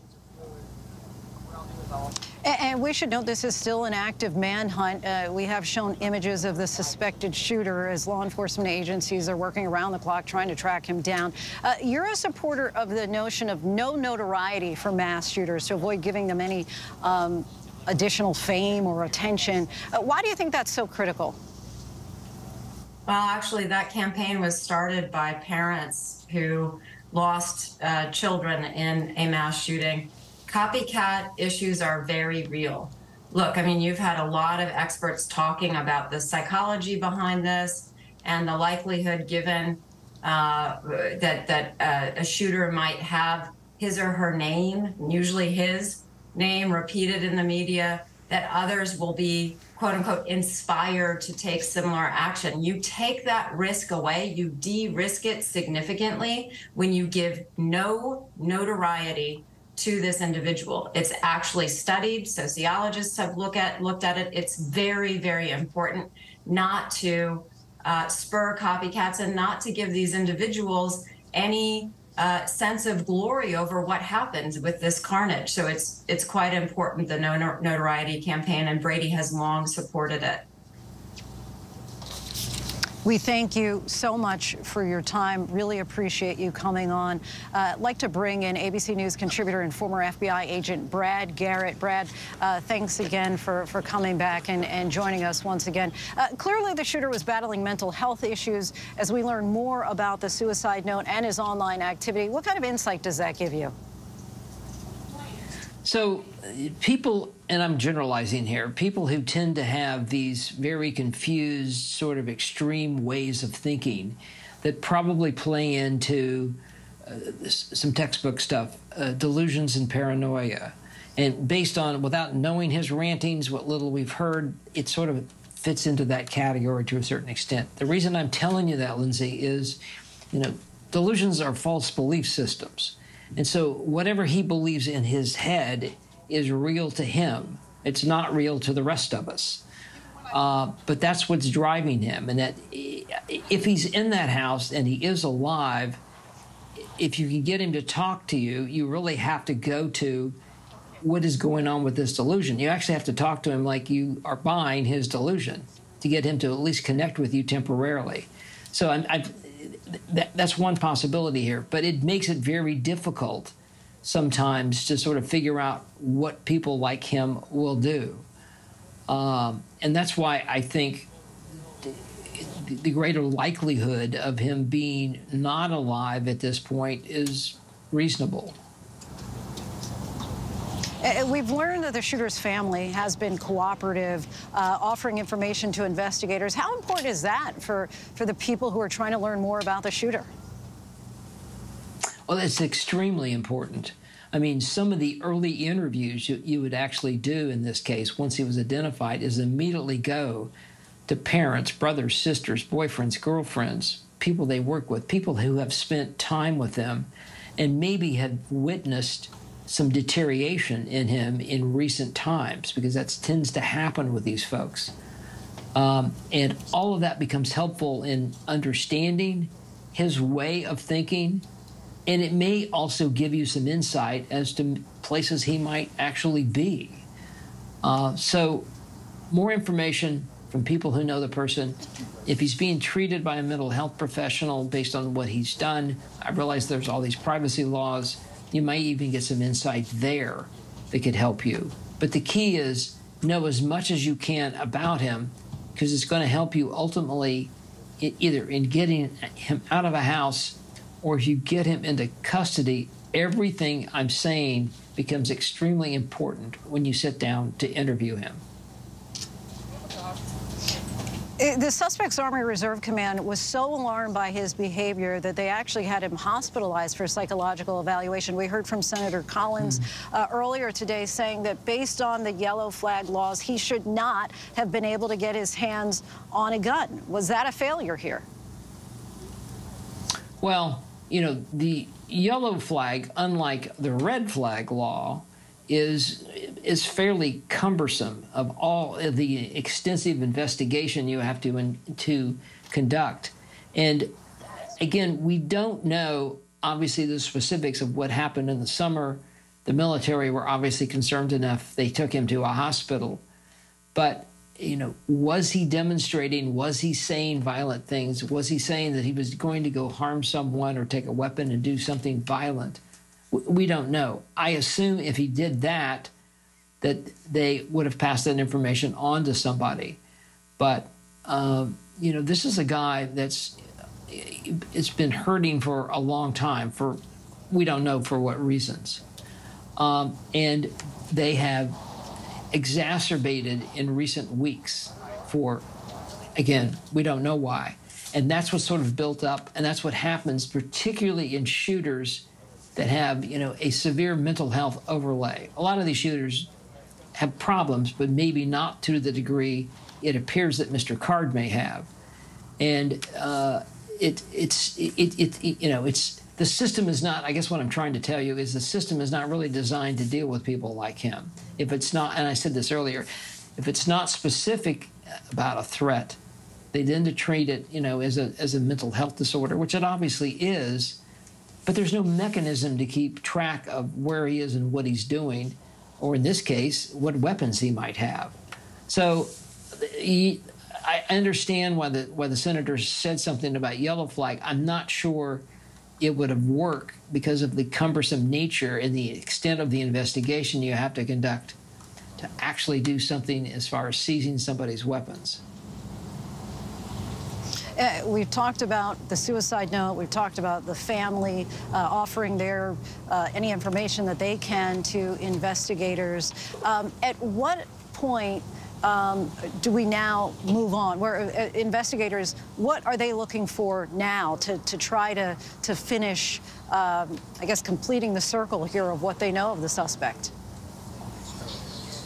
So has he posted anything online? Has he talked to anybody, even in the rants that may have occurred when family members or others were around him? Is there anything in what he is saying that connects to what he is alleged to have done?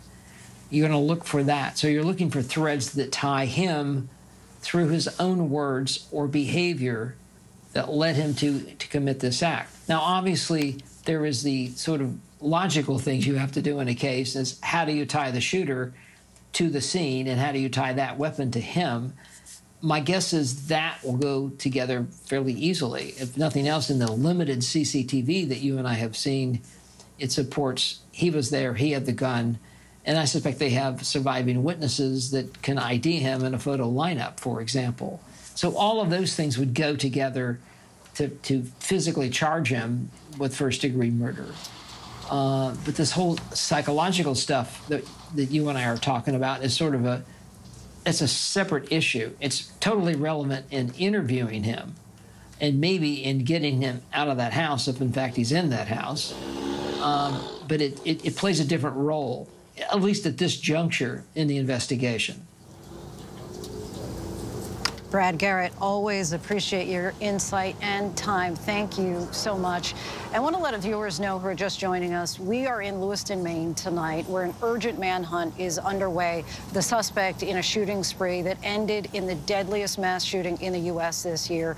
We've been following an active situation linked to this case outside of a home connected to the shooter. Police say an Army reservist killed at least 18 people and wounded more than a dozen others last night. Surveillance images show him walking into a bowling alley that was hosting a children's bowling league at the time, carrying what appeared to be an AR-15 style rifle. He then went to a nearby restaurant. Police are searching on the ground, and from the air, authorities warn that he is armed and dangerous. Several nearby communities continue to be on lockdown. Businesses, schools, and restaurants all closed. People told to shelter in place, to stay at home and lock the doors. I want to bring back in our senior investigative reporter, Aaron Kotursky. And Aaron, I know that you've been getting new details about what might be going on. Tell us the latest. It was incredibly dramatic, Lindsay, to see law enforcement officers with sirens blaring, lights flashing, converge on a home that is associated with the shooting suspect, Robert Card, and a number of tactical vehicles and troops come in, drones, helicopters, and our reporters there heard calling out commands to say, come out, calling the suspect by his name. And the suspicion was that they may have had him surrounded. We're now told by law enforcement officials that that may not be the case, that this particular location was the subject of a search warrant, as other locations today have been in and around the Lewiston area associated with the suspect. And there is no expectation at this moment that the suspect they're looking for, Robert Card, is actually inside that location. That doesn't mean they're going to leave. That doesn't mean they're not going to come back in force in the morning. But right now we're told that despite all of the drama associated with that location, a lot of that, what you saw, Lindsay, was associated with law enforcement's typical procedures when they're carrying out a search in an environment like this. The lights, the calling out of commands done as a precaution to make sure nobody gets hurt who may be around the area, having reporters dim their lights or shut them off entirely so they don't interrupt the law enforcement activity. All of that is standard, although we are told at the moment it does not appear that there's going to be an apprehension of the suspect in that location right now, Lindsay. It does seem like there's a diminished police presence at that location, at least at this time. And Aaron, we've also learned about a suicide note that was left at the suspect's home. What can you tell us about that? This note was found at one of the locations that police have been searching associated with the shooting suspect, Robert Card. We're told the note was addressed to his son, and it did not, we're told, contain information that could point law enforcement officials to a motive. Rather, it contained what were described to us as rantings and also some rather mundane information like bank account numbers and things that the son might find useful if his father was no longer there. It is helping authorities try to create a fuller picture of who they might be looking for. But the priority, of course, is finding him, Lindsay, because there is no telling where he could be in that thick wooded area around you. In fact, just tonight, the Canadian border authorities have issued their first alert about this shooting suspect in the event that he tried to head north toward Canada, and that gives you an indication of just how widespread this search area is getting. Yeah, lots of concern, not just in this community, but far-reaching. Aaron Katursky, our thanks to you. The names and faces of the victims are now starting to emerge. Among them, a youth bowling coach, a loving husband and grandfather, a mother working part-time at the bowling alley, and the cousin who witnessed it all. I had a chance to speak with the family of one of the victims, Trisha Aslin, who was in the bowling alley when the shooter opened fire. Tonight, her cousin Tammy and Tammy's daughter Tony are remembering Trisha and talking about the harrowing moments they both experienced inside that bowling alley. Do you feel like you're still in shock? Oh, yeah. Yeah, I go through my moments where I can feel my emotions are basically closed, where you kind of block them. And then other moments where you let the feelings come in. But it's a very surreal thing. Surreal. How have you been explaining this to Tony? The sad part of it is Tony and I got lost in the scuffle. So I didn't know where she was. So I didn't get a chance to really talk with her that well or that much till this morning. And I asked her how she's feeling and how she's doing, and she seems to be doing okay, surprisingly better than I thought. But I also can tell that she hasn't really processed it yet, that she probably doesn't understand the intensity of it all. Tony, how did you describe it a little while ago? Like a horror movie.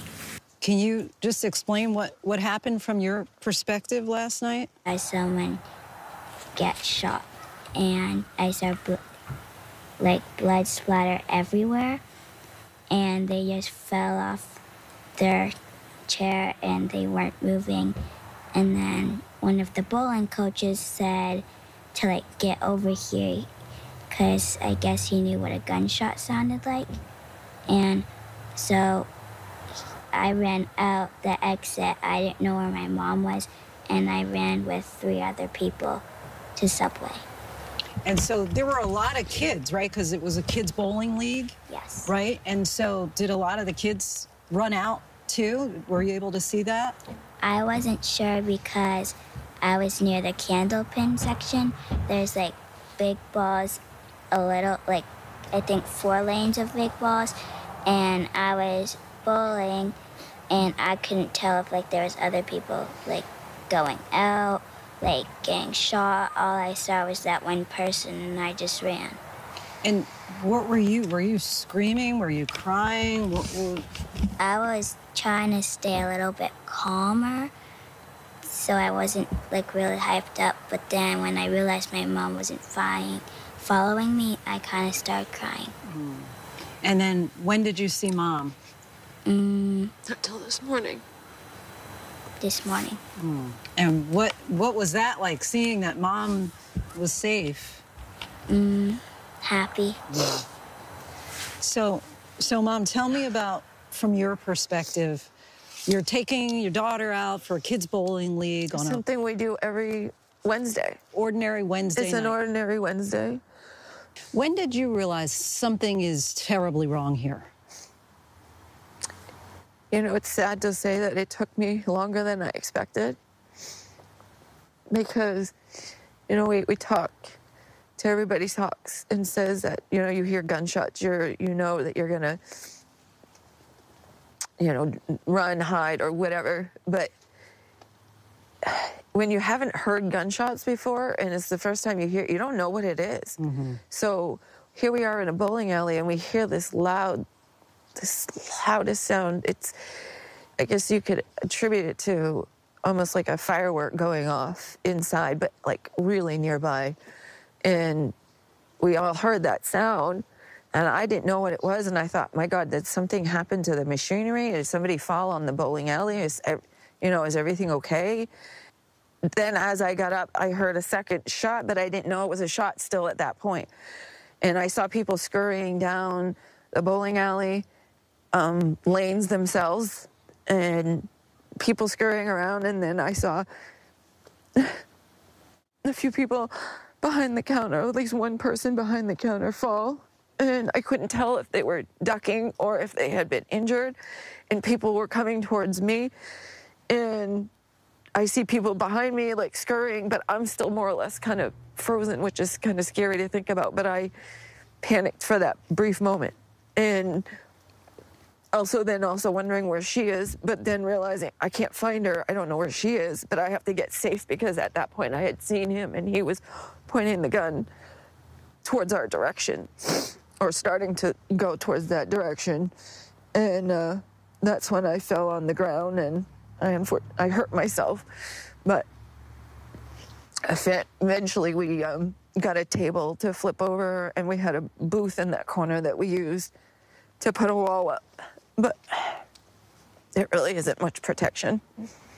And you know it, you know. And the whole time I'm thinking, we're sitting ducks. And we can hear more shots going off. But the whole time I'm wondering where she is. And I called 911 at some point. I didn't know where my phone was at that point. It had flown.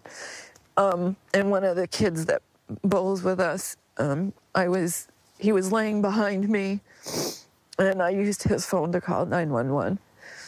And there was another couple of individuals in our group where we were hiding that had also, I guess, tried to reach 911. But yeah, it still doesn't feel real.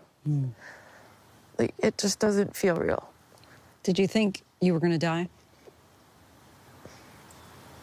I didn't have that thought at that moment, because I think I was more worried about what had happened to her. And I think when it's happening that quickly like that, I don't know if you certainly panic about dying, and you certainly think that it's going to happen, but it's amazing how many thoughts can run through your head and yet still not be the thoughts that everybody might think it'd be, like, you know, your immediate fear of dying. But like I said, my concern was more on where she was and whether or not she was safe, because I had a fear that she had ran towards the sounds too, because, like I said, a few of us adults that were sitting next to each other, when we heard it initially, responded like somebody needed help, or we're looking to make sure that things were okay. It got chaotic after that. Did he seem to just be shooting indiscriminately?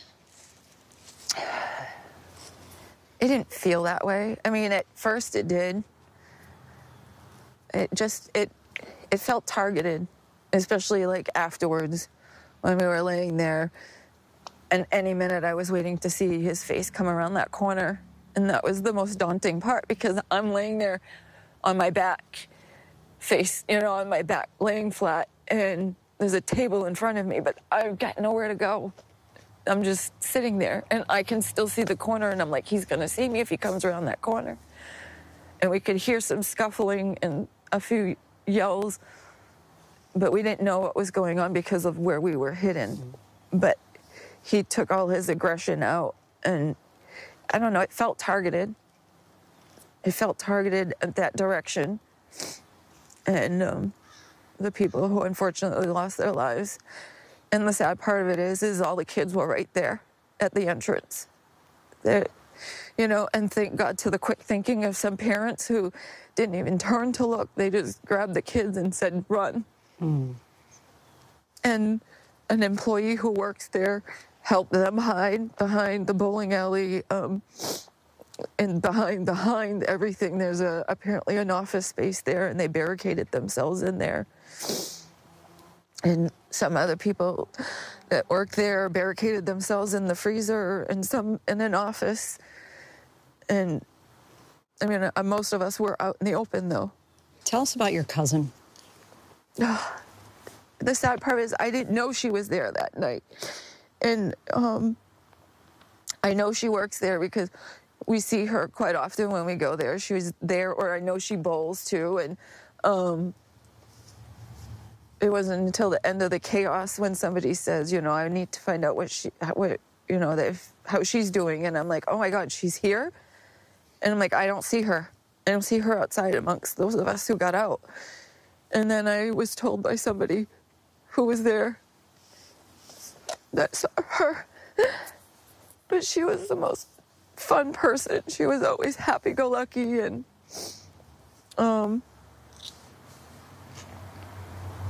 I just feel devastated for the loss of her family, and especially her son.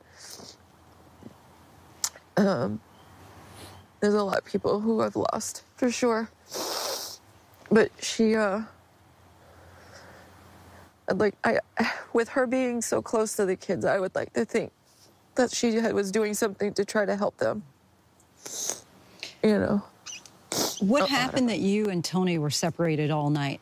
You know, during that whole thing, I didn't know where she was because, like I said, I was frozen there for a split moment, but when I looked for her, she had already bolted, which I already said to her, I'm like, you did the right thing. You went and got yourself safe.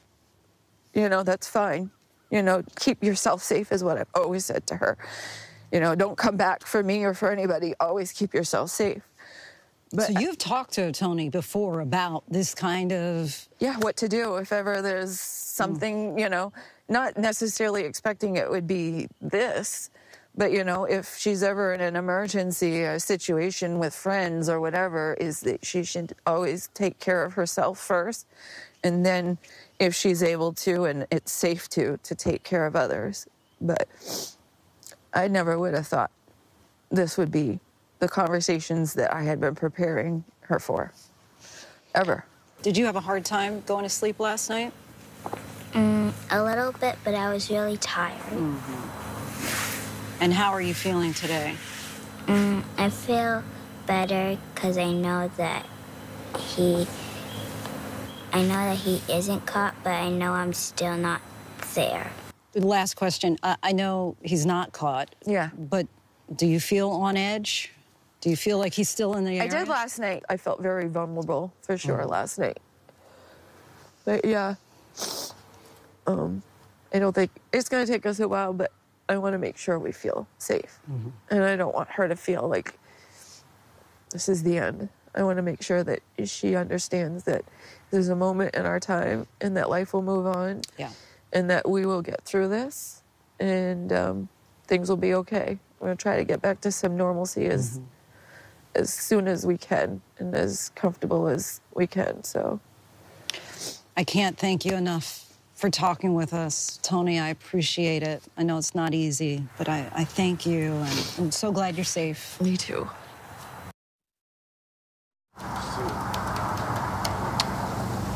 We are so grateful that they did talk with us today. And now I want to go back to Whit Johnson, who is live still outside of a home that's been linked to the suspect. Whit, it was certainly a lot of activity out there tonight. Just give us the latest of what's happening now. Absolutely, Lindsay. We're actually witnessing a pretty dramatic reduction in the police posture at this moment. We saw a big line of vehicles. This is the same one that we've seen going out, going in. Well, just a few minutes ago, we saw the whole line driving back out, and we saw a number of SWAT officers inside those vehicles. We could see through the windows, dressed in camouflage tactical gear. However, Lindsay, we do know there's at least one vehicle, one armored vehicle that approached what is, we've now learned, is actually a shed or a garage next to the home, approached that structure, and behind it there were a number of SWAT officers on foot marching behind that armored vehicle as it approached. But it has remained quiet. We haven't heard any further commands like we were hearing earlier, and a dramatic reduction in the police presence. But clearly, they are not ready to just walk away from this property just yet.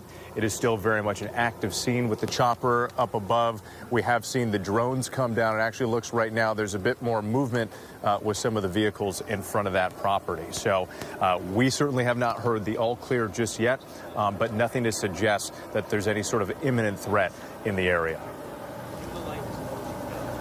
Just extraordinary reporting from you tonight, Whit, as I know many of us are waiting with bated breath throughout this community, hoping that they will find the suspect. Our thanks to you. Want to bring in ABC News law enforcement contributor once again, Jared Burguan. He was police chief in San Bernardino, California in 2015 when a mass shooter killed 14 people at a holiday party. Thanks so much again for coming back on the show. This shooter appears to fit many of the behavioral characteristics of the majority of mass shooters. Can you elaborate on that thought? We know a lot about people that have done this. I mean, every single time that there is a mass shooting, there is an extensive study that goes into the profile of who that person is and what their motivation might be. And the reason we do that is because we believe that if we can understand the motivations, we can effectively take steps to prevent future cases. And undoubtedly, we have been successful at doing that before. We know that in the cases of several school shootings, we have really educated people to look out for certain types of behaviors that have gotten kids, before they had an opportunity to do something. So we know that there's some effectiveness to this. Again, what makes this particular case a little bit unique, and it has happened before, but this business of a suspect escaping a mass shooting is somewhat rare.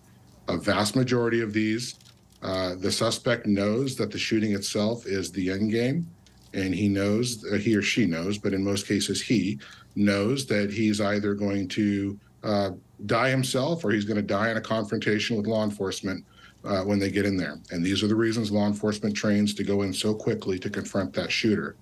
This is going to continue to be unique. This will be, in many ways, something that will be studied for a long, long time. I want to add one more piece. We've looked at a lot of these shootings that have happened in the past, and we understand that a gun in the hand of somebody that doesn't have any training, isn't good or proficient with firearms, can still be very dangerous and can still do a lot of damage.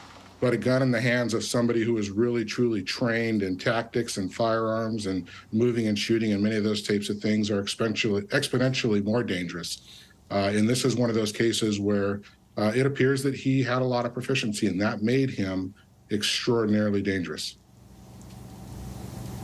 And just to recap what we're seeing right now, some live images. You see combat gear as people are walking through the brush, once again near that property where Whit Johnson is. So while the presence has certainly diminished, they have not left and are still quite active on that scene.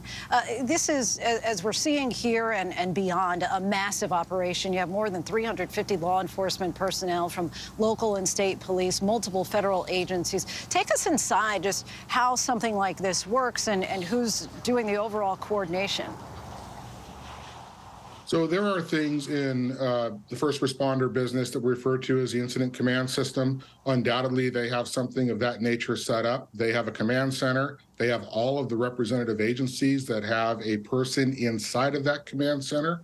And that command center, by virtue of the way that it is structured, has different people with a responsibility over certain aspects of that operation. So I'll give you an example. In the particular case of searching for the suspect, undoubtedly, there is one incident commander within that ICS system that is tasked with organizing the search operations. Now, what makes this exceptionally challenging is SWAT teams are used to working together within the context of their own team, or maybe even within a team that is in a neighboring community. It is difficult when you bring teams from all over the state and in all over the nation in many cases, as both local, state, and federal officials come together. And the reason it makes it challenging is that even though tactical work in law enforcement is tactical work and there's a lot of commonality in it, not every tactical team operates in exactly the same way.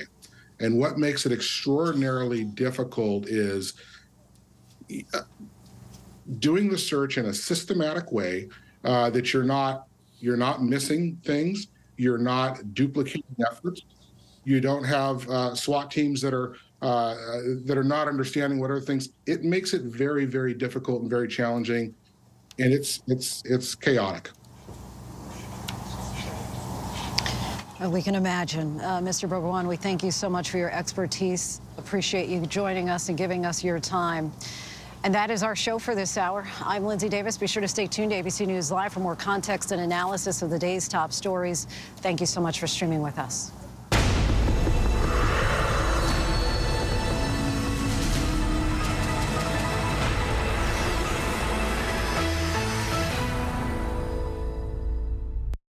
Whenever news breaks, the crushing families here in Poland. Here in Kentucky, no match for the tornado. From Monterey Park, California, on the ground in Ukraine. Reporting from Uvalde, Texas. ABC News Live is right there everywhere. From the scene of that deadly missile strike in Dnipro, Ukraine. Reporting from the earthquake in Turkey. From Charleston, South Carolina, on the 2024 campaign trail. From Kathmandu, Nepal. Truckee, California, covering record snowfall. Traveling with the president in Mexico City. Wherever the story. Here at this airport in Tampa, it's already shut down. Reporting from the nurses on the picket line. Reporting from Jerusalem. Here at 10 Downing Street in London. Streaming live to you. Wherever the story is. Wherever the story is. Wherever the story is. We're going to take you there. You're streaming ABC News Live. ABC News Live. You're streaming ABC News Live. ABC News Live. Streaming free everywhere. America's #1 streaming news. First thing in the morning. There's a lot going on. Everybody in that home is okay. To catch you up with what happened overnight. We are here at fashion's biggest night out. What's happening today? YouTube has unveiled a new set of policies. What people are talking about. The new ad campaign. Fast, straightforward. With some fun in between.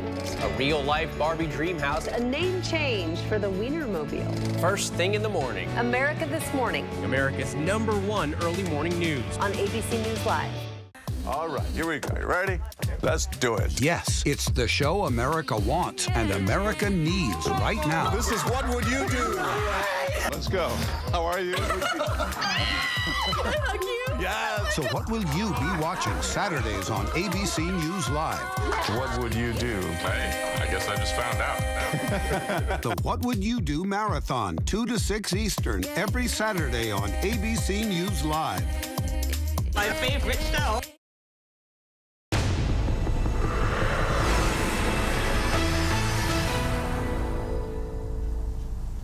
Good evening, everyone. This is ABC News Live Prime. I'm Lindsay Davis. We are reporting on the ground tonight from Lewiston, Maine, where America's enduring gun problem has reared its ugly head yet again. At least 18 people are dead, several dozen injured in this, the country's worst mass shooting of the year, the 565th mass shooting year to date, the deadliest since the Uvalde school shooting.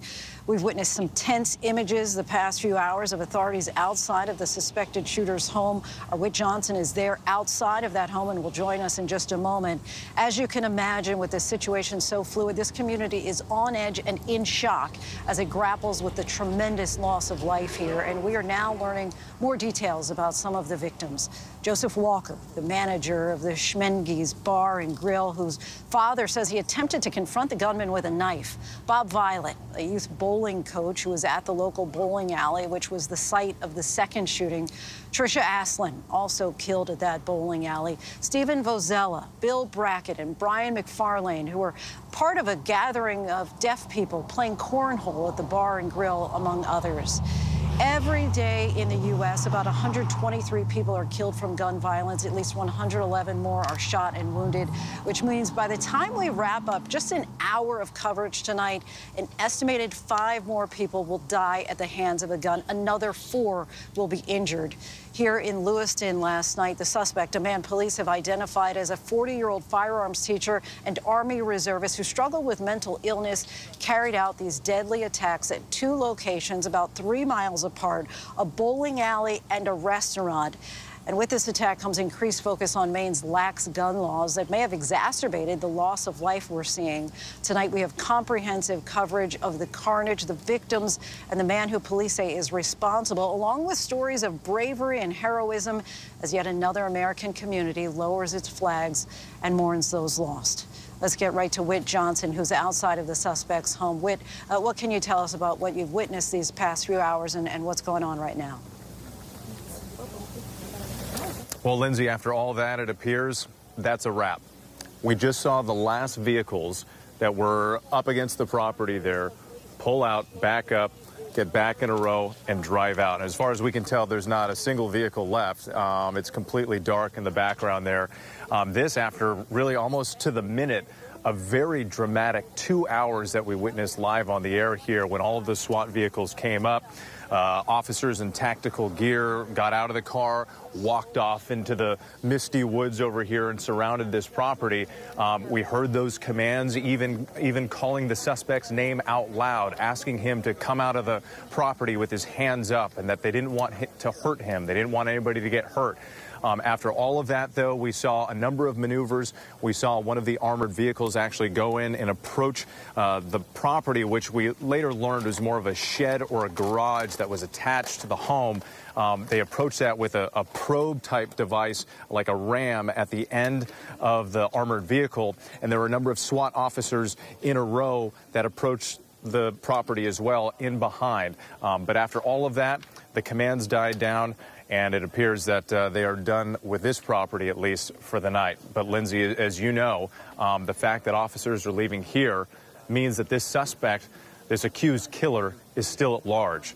And it means that this community remains gripped with fear after the deadliest mass shooting so far of 2023. You're right. So many people here just waiting for some kind of conclusion one way or another. And such a stark contrast. Now we see that darkness right behind you where it was all just lit up and so active before. And perhaps with some hope that people were going to get that needed closure. Whit Johnson, our thanks to you for your coverage over the last few hours. And now I want to bring back in ABC News contributor and former FBI agent Brad Garrett. Brad, thanks for coming back on. As activity at that house where police were carrying out a search warrant has dwindled down. We're now 24 hours since the first shooting took place. What challenges do these search teams face as the hours continue to tick by? So, Lindsay, all of these searches are driven, or leads are driven by intelligence that they've gotten. I think something aroused them enough to go back to this house again where Whit has been standing outside. And that's going to drive the next move in this case. What pieces of information? Are there other properties? Does he have a boat? Could he have gotten to Canada? I mean, as the crow flies, he's not that far from Canada. All of these things they're going to look at. In other words, has he left the area? Again, assuming that he's alive, and I think that could be a big if. And so that's the direction this is going. The problem with cases is that when the leads dwindle, then there's less activity for investigators to work the leads. I think this will stay rich for a long time. And my sense would be that he's probably not in Canada, that he's someplace close to maybe where they've already searched. They just haven't come upon him yet. When you say it'll stay rich for a long time, what do you mean by that? That because it's such an horrendous case, there's going to be people that will volunteer information or provide information, and in particular, sightings. You know, it's one thing when a crime is committed in certain communities, in certain towns, cities, where it's difficult to get people to help you This case probably has the exact opposite going on. Everybody wants to help you. And so I think the leads will continue to pour in. Now, are they relevant? Are they worthwhile? That's another story. But this case is not going to go away. It's such an horrendous crime that law enforcement will stay sort of the long game here. I'm just only suggesting that if in fact Mr. Card is no longer with us and he's gone someplace that he's not going to readily be found, you can see where this could go for weeks into months. Brad Garrett, our thanks to you. I want to bring back in our senior investigative reporter, Aaron Katursky. Aaron, you have new details on that situation we saw tonight at the suspect's home? It sure was dramatic, calling out the suspect's name, lights, sirens, big spotlights at times, helicopters, drones. All of that, the authorities say, is part of a standard procedure to safely carry out a search warrant at a location that's associated with the mass shooting suspect. As Whit Johnson reports, it appears now that a number of the SWAT teams that had moved in and other tactical gear are all packing up and moving away. That's not to say they won't be back to that same location. The authorities say they're being thorough by searching as many locations associated with the suspected shooter as possible, but there is no expectation at this moment tonight, Lindsay, that the shooter is going to be apprehended at that home. And we've been talking, Aaron, about information about a possible suicide note by the shooter addressed to his son. What can you tell us about that? That note was found as authorities were carrying out a different search at one of the properties associated with the shooting suspect, Robert Card. It was addressed to his son, we're told. And while it did not reveal any details about why the mass shootings may have occurred, it did contain what sources described to us as rantings, and also some rather basic information like the suspect's bank account records to perhaps assist his son should the father no longer be there. The authorities have interest in this because it helps build out the profile of who they're looking for, even though it doesn't necessarily speak to motive, but it also perhaps tells them what he was planning. And if he is going to perhaps be found dead or alive. We don't know for sure that the suspect died by suicide, but that's the substance of the note that they found at one of the properties. And so many here just eager for him to be found one way or another. Aaron Katursky, our thanks to you. And now to what we're learning about the suspect's history, including the warning signs and the stay that the alleged gunman had at a mental health facility just this past July. ABC's Chief Justice correspondent Pierre Thomas has those details. This past summer, military officials at Camp Smith training site, just north of New York City, became increasingly concerned about the mental health of Army reservist Robert Card. In July, Card was acting, quote, erratically, a source telling ABC News he was threatening other soldiers with violence. And a law enforcement bulletin described to ABC News portrays Card as hearing voices and talking about going to, quote, shoot up a National Guard base. The military called the New York State Police, and Card was command-directed to go to the Keller Army Community Hospital near West Point, where he stayed for 2 weeks. When pressed today about Card's mental health and access to firearms, Maine authorities said it's under investigation. If you're talking about behavioral health issues and how that impacts this situation, I would expect you'll hear back from us on that in the future. Multiple sources telling ABC News at least one firearm was recovered in the vehicle Card allegedly abandoned. Those sources also telling ABC News they're concerned he may have access to other weapons. Our thanks to Pierre Thomas. 24 hours after this horror, what happened here is still sinking in for this entire community. And we are reporting continues now with World News Tonight anchor David Muir. Tonight, these small New England communities in and around Lewiston, Maine, north of Portland, gripped in fear.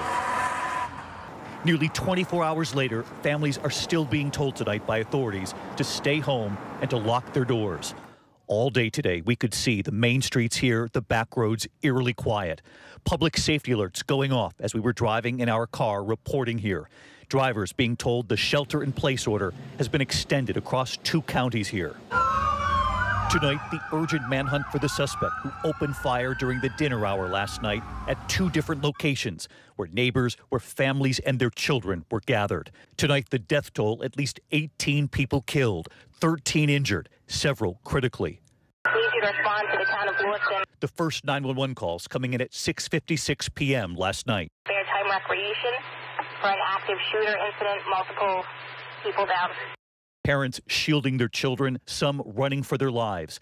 It was youth night at the local bowling alley. Just-in-time recreation, it's called, also known here as the spare time bowling alley.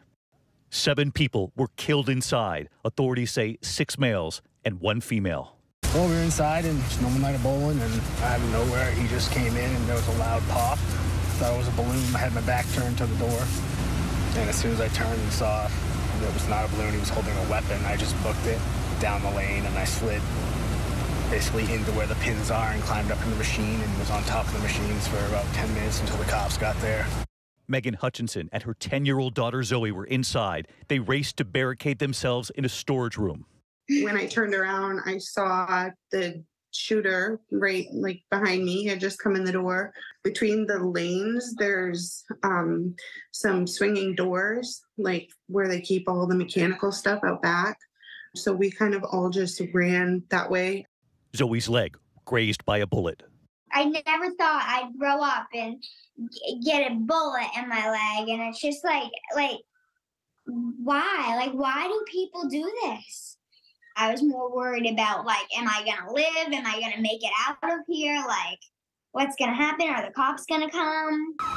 And then 12 minutes after those first 911 calls from the bowling alley, 7:08 p.m., the calls to 911, gunfire at a second location.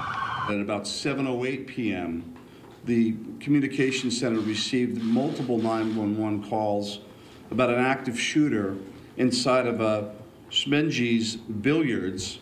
This time, Schmenge's Bar and Grill, just 4 miles from that bowling alley.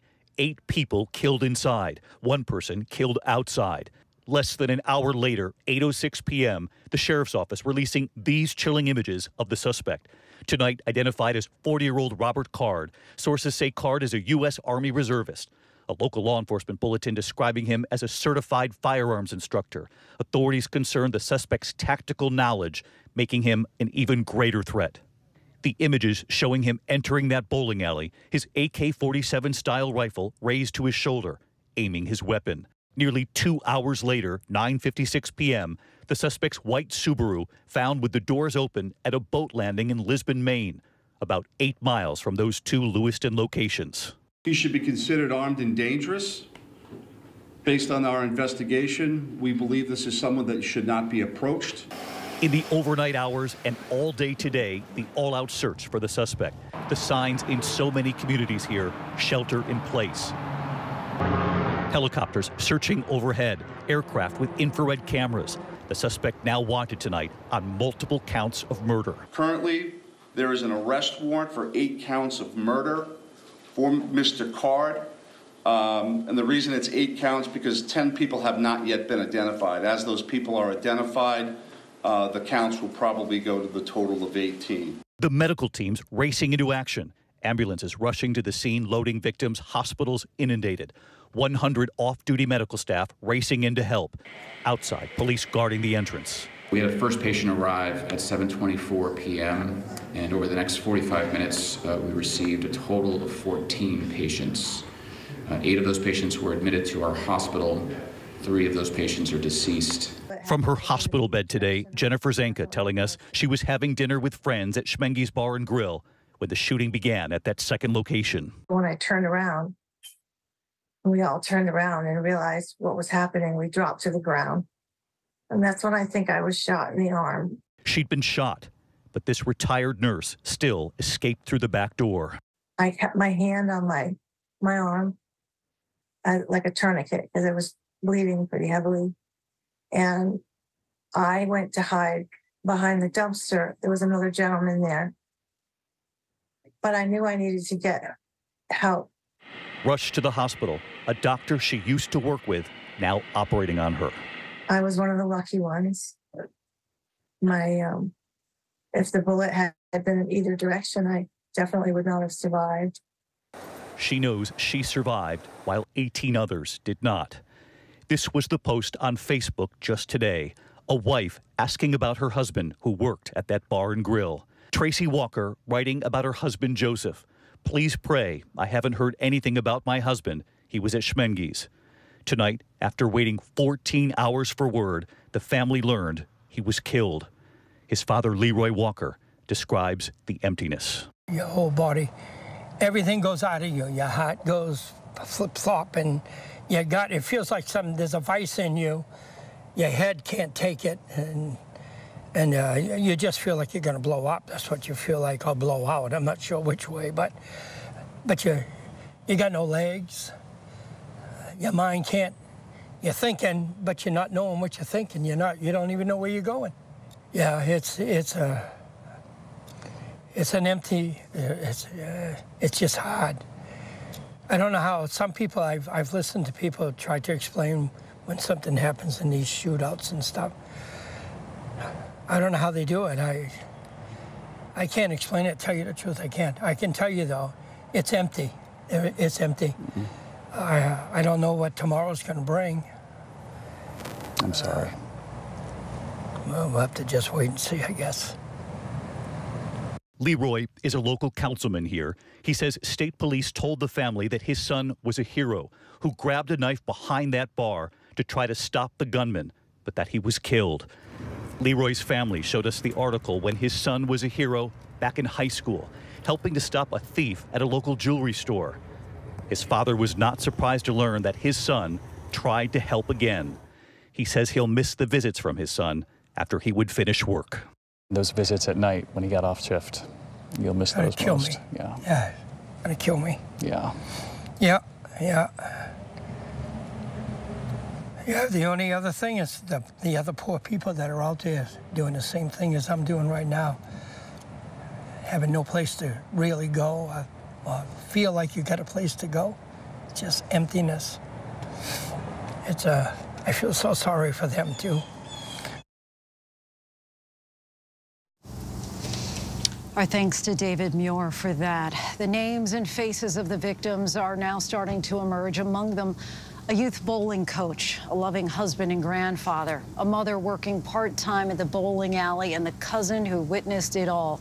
I had the chance to speak with the family of one of the victims, Trisha Aslin, who was in the bowling alley when the shooter opened fire. Tonight, her cousin Tammy and Tammy's daughter Tony are remembering Trisha and talking about the harrowing moments they both experienced inside that bowling alley. Do you feel like you're still in shock? Oh, yeah. Yeah, I go through my moments where I can feel my emotions are basically closed, where you kind of block them. And then other moments where you let the feelings come in. Mm-hmm. But it's a very surreal thing, surreal. How have you been explaining this to Tony? The sad part of it is Tony and I got lost in the scuffle. So I didn't know where she was. So I didn't get a chance to really talk with her that well or that much till this morning. And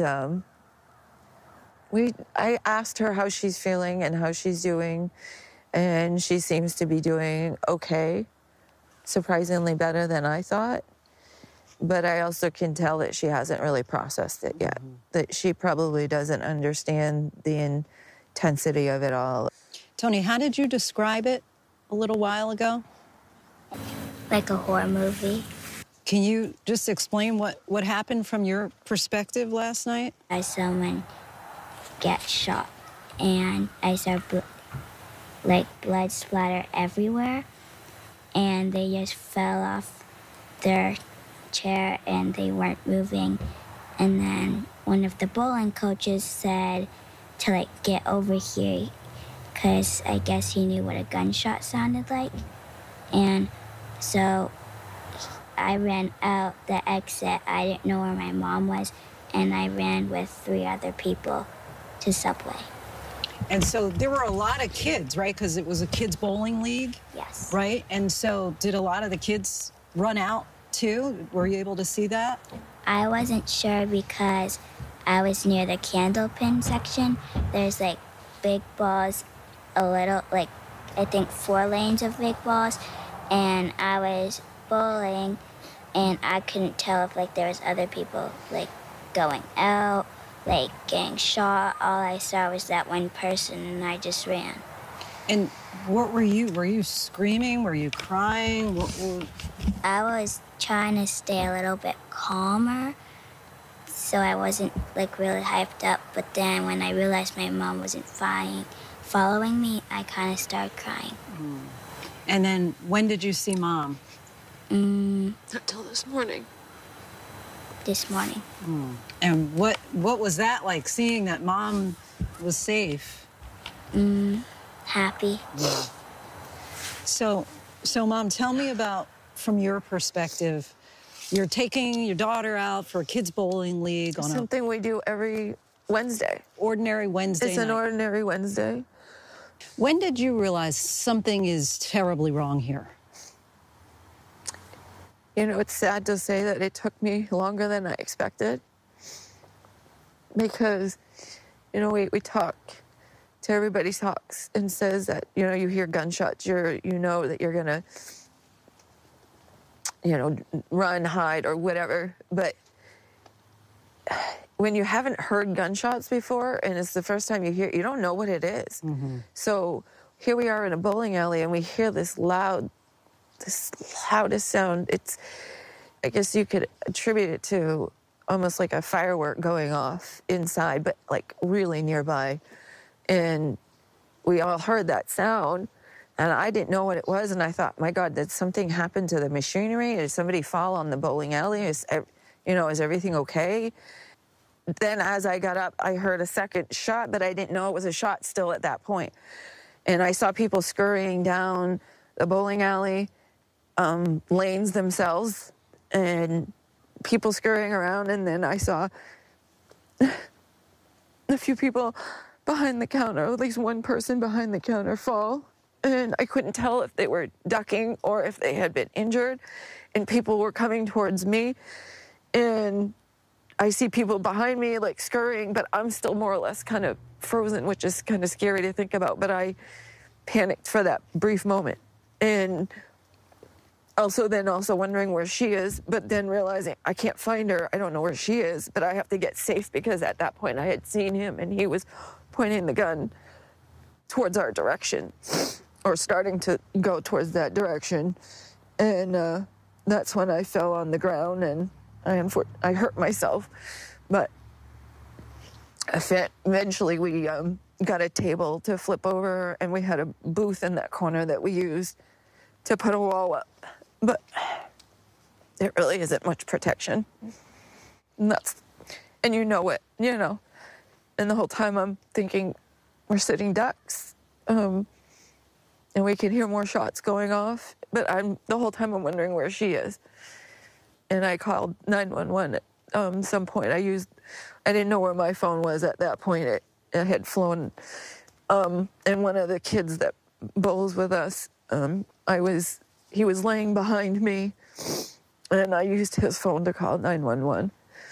And there was another couple of individuals in our group where we were hiding that had also, I guess, tried to reach 911. But yeah, it still doesn't feel real. Like, it just doesn't feel real. Did you think you were going to die? I didn't have that thought at that moment because I think I was more worried about what had happened to her. And I think when it's happening that quickly like that, I don't know if you certainly panic about dying, and you certainly think that it's going to happen, but it's amazing how many thoughts can run through your head and yet still not be the thoughts that everybody might think it'd be, like, you know, your immediate fear of dying. But like I said, my concern was more on where she was and whether or not she was safe, because I had a fear that she had ran towards the sounds too, because like I said, a few of us adults that were sitting next to each other, when we heard it initially, responded like somebody needed help or we're looking to make sure that things were okay. It got chaotic after that. Did he seem to just be shooting indiscriminately? It didn't feel that way. I mean, at first it did. It felt targeted, especially like afterwards when we were laying there. And any minute I was waiting to see his face come around that corner. And that was the most daunting part because I'm laying there on my back, on my back, laying flat. And there's a table in front of me, but I've got nowhere to go. I'm just sitting there, and I can still see the corner, and I'm like, he's going to see me if he comes around that corner.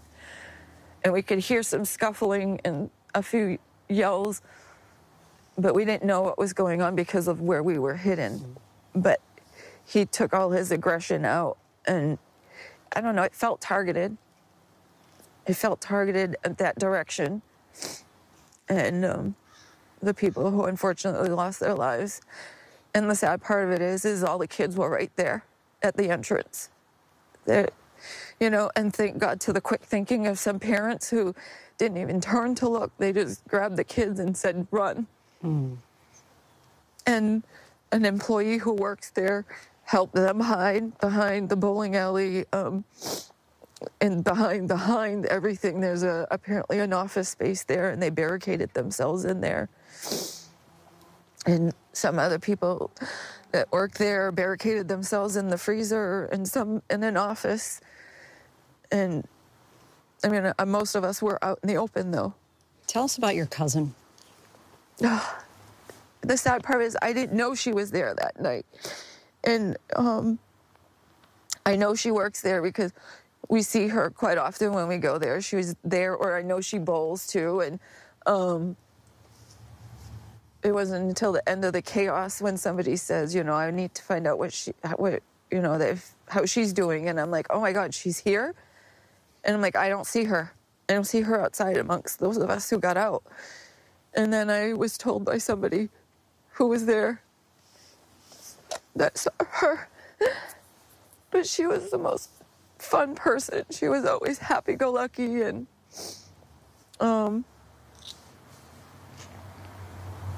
I just feel devastated for the loss of her family, and especially her son. There's a lot of people who I've lost, for sure. But she, with her being so close to the kids, I would like to think that she was doing something to try to help them. What happened that you and Tony were separated all night? During that whole thing, I didn't know where she was because, like I said, I was frozen there for a split moment. But when I looked for her, she had already bolted, which I already said to her, I'm like, you did the right thing. You went and got yourself safe. That's fine. Keep yourself safe is what I've always said to her. Don't come back for me or for anybody. Always keep yourself safe. But so you've talked to Tony before about this kind of... Yeah, what to do if ever there's something, not necessarily expecting it would be this, but, if she's ever in an emergency, a situation with friends or whatever, is that she should always take care of herself first. And then if she's able to and it's safe to take care of others. But I never would have thought this would be the conversations that I had been preparing her for, ever.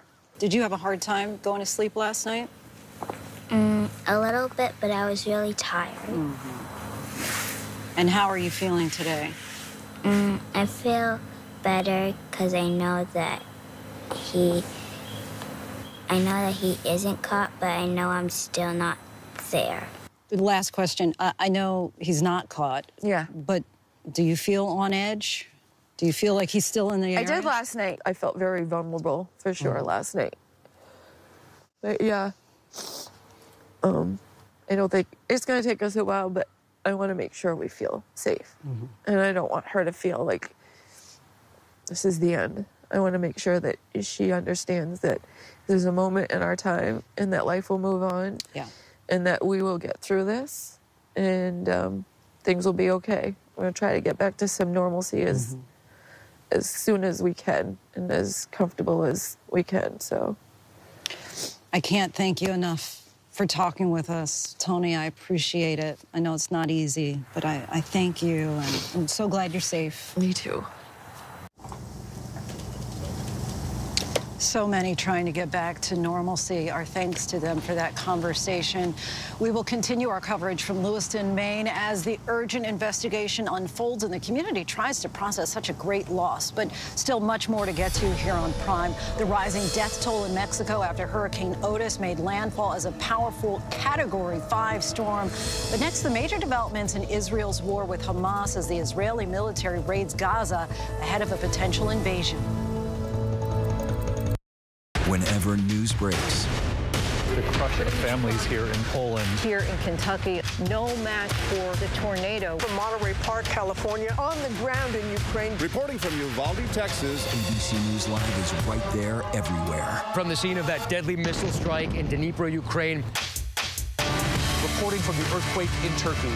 From Charleston, South Carolina, on the 2024 campaign trail. From Kathmandu, Nepal. In Truckee, California, covering record snowfall. Traveling with the president in Mexico City. Wherever the story. Here at this airport in Tampa, it's already shut down. Reporting from the nurses on the picket line. Reporting from Jerusalem. Here at 10 Downing Street in London. Streaming live to you. Wherever the story is. Wherever the story is. Wherever the story is. We're going to take you there. You're streaming ABC News Live. ABC News Live. You're streaming ABC News Live. ABC News Live. Streaming free everywhere. America's #1 streaming news.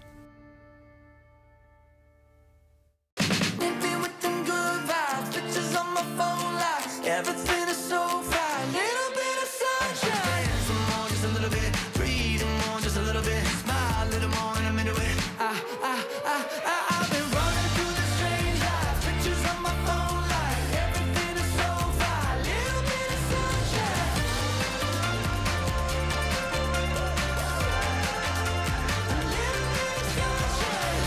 Good morning, America. All right, here we go. You ready? Let's do it. Yes, it's the show America wants and America needs right now. This is What Would You Do? Let's go. How are you? Can I hug you? Yeah. So what will you be watching Saturdays on ABC News Live? What would you do? Hey, I guess I just found out. The What Would You Do Marathon, 2 to 6 Eastern, every Saturday on ABC News Live. My favorite show. From America's #1 news comes the all-new ABC News app. Breaking news, incredible video, faster, smarter, and customizable to your interests. If you love being in the know, you're gonna love this. Experience the all-new ABC News app. Download it now. With so much at stake, so much on the line, more Americans turn here than any other newscast. ABC News World News Tonight with David Muir, America's #1 most watched newscast across all of television. First thing in the morning. There's a lot going on. Everybody in that home is okay. To catch you up with what happened overnight. We are here at fashion's biggest night out. What's happening today? YouTube has unveiled a new set of policies. What people are talking about. The new ad campaign. Fast, straightforward. With some fun in between. A real-life Barbie dream house. A name change for the Wienermobile. First thing in the morning. America This Morning. America's #1 early morning news. On ABC News Live. Reporting from Manhattan, I'm Diane Macedo. Wherever the story is, we'll take you there. You're streaming ABC News Live.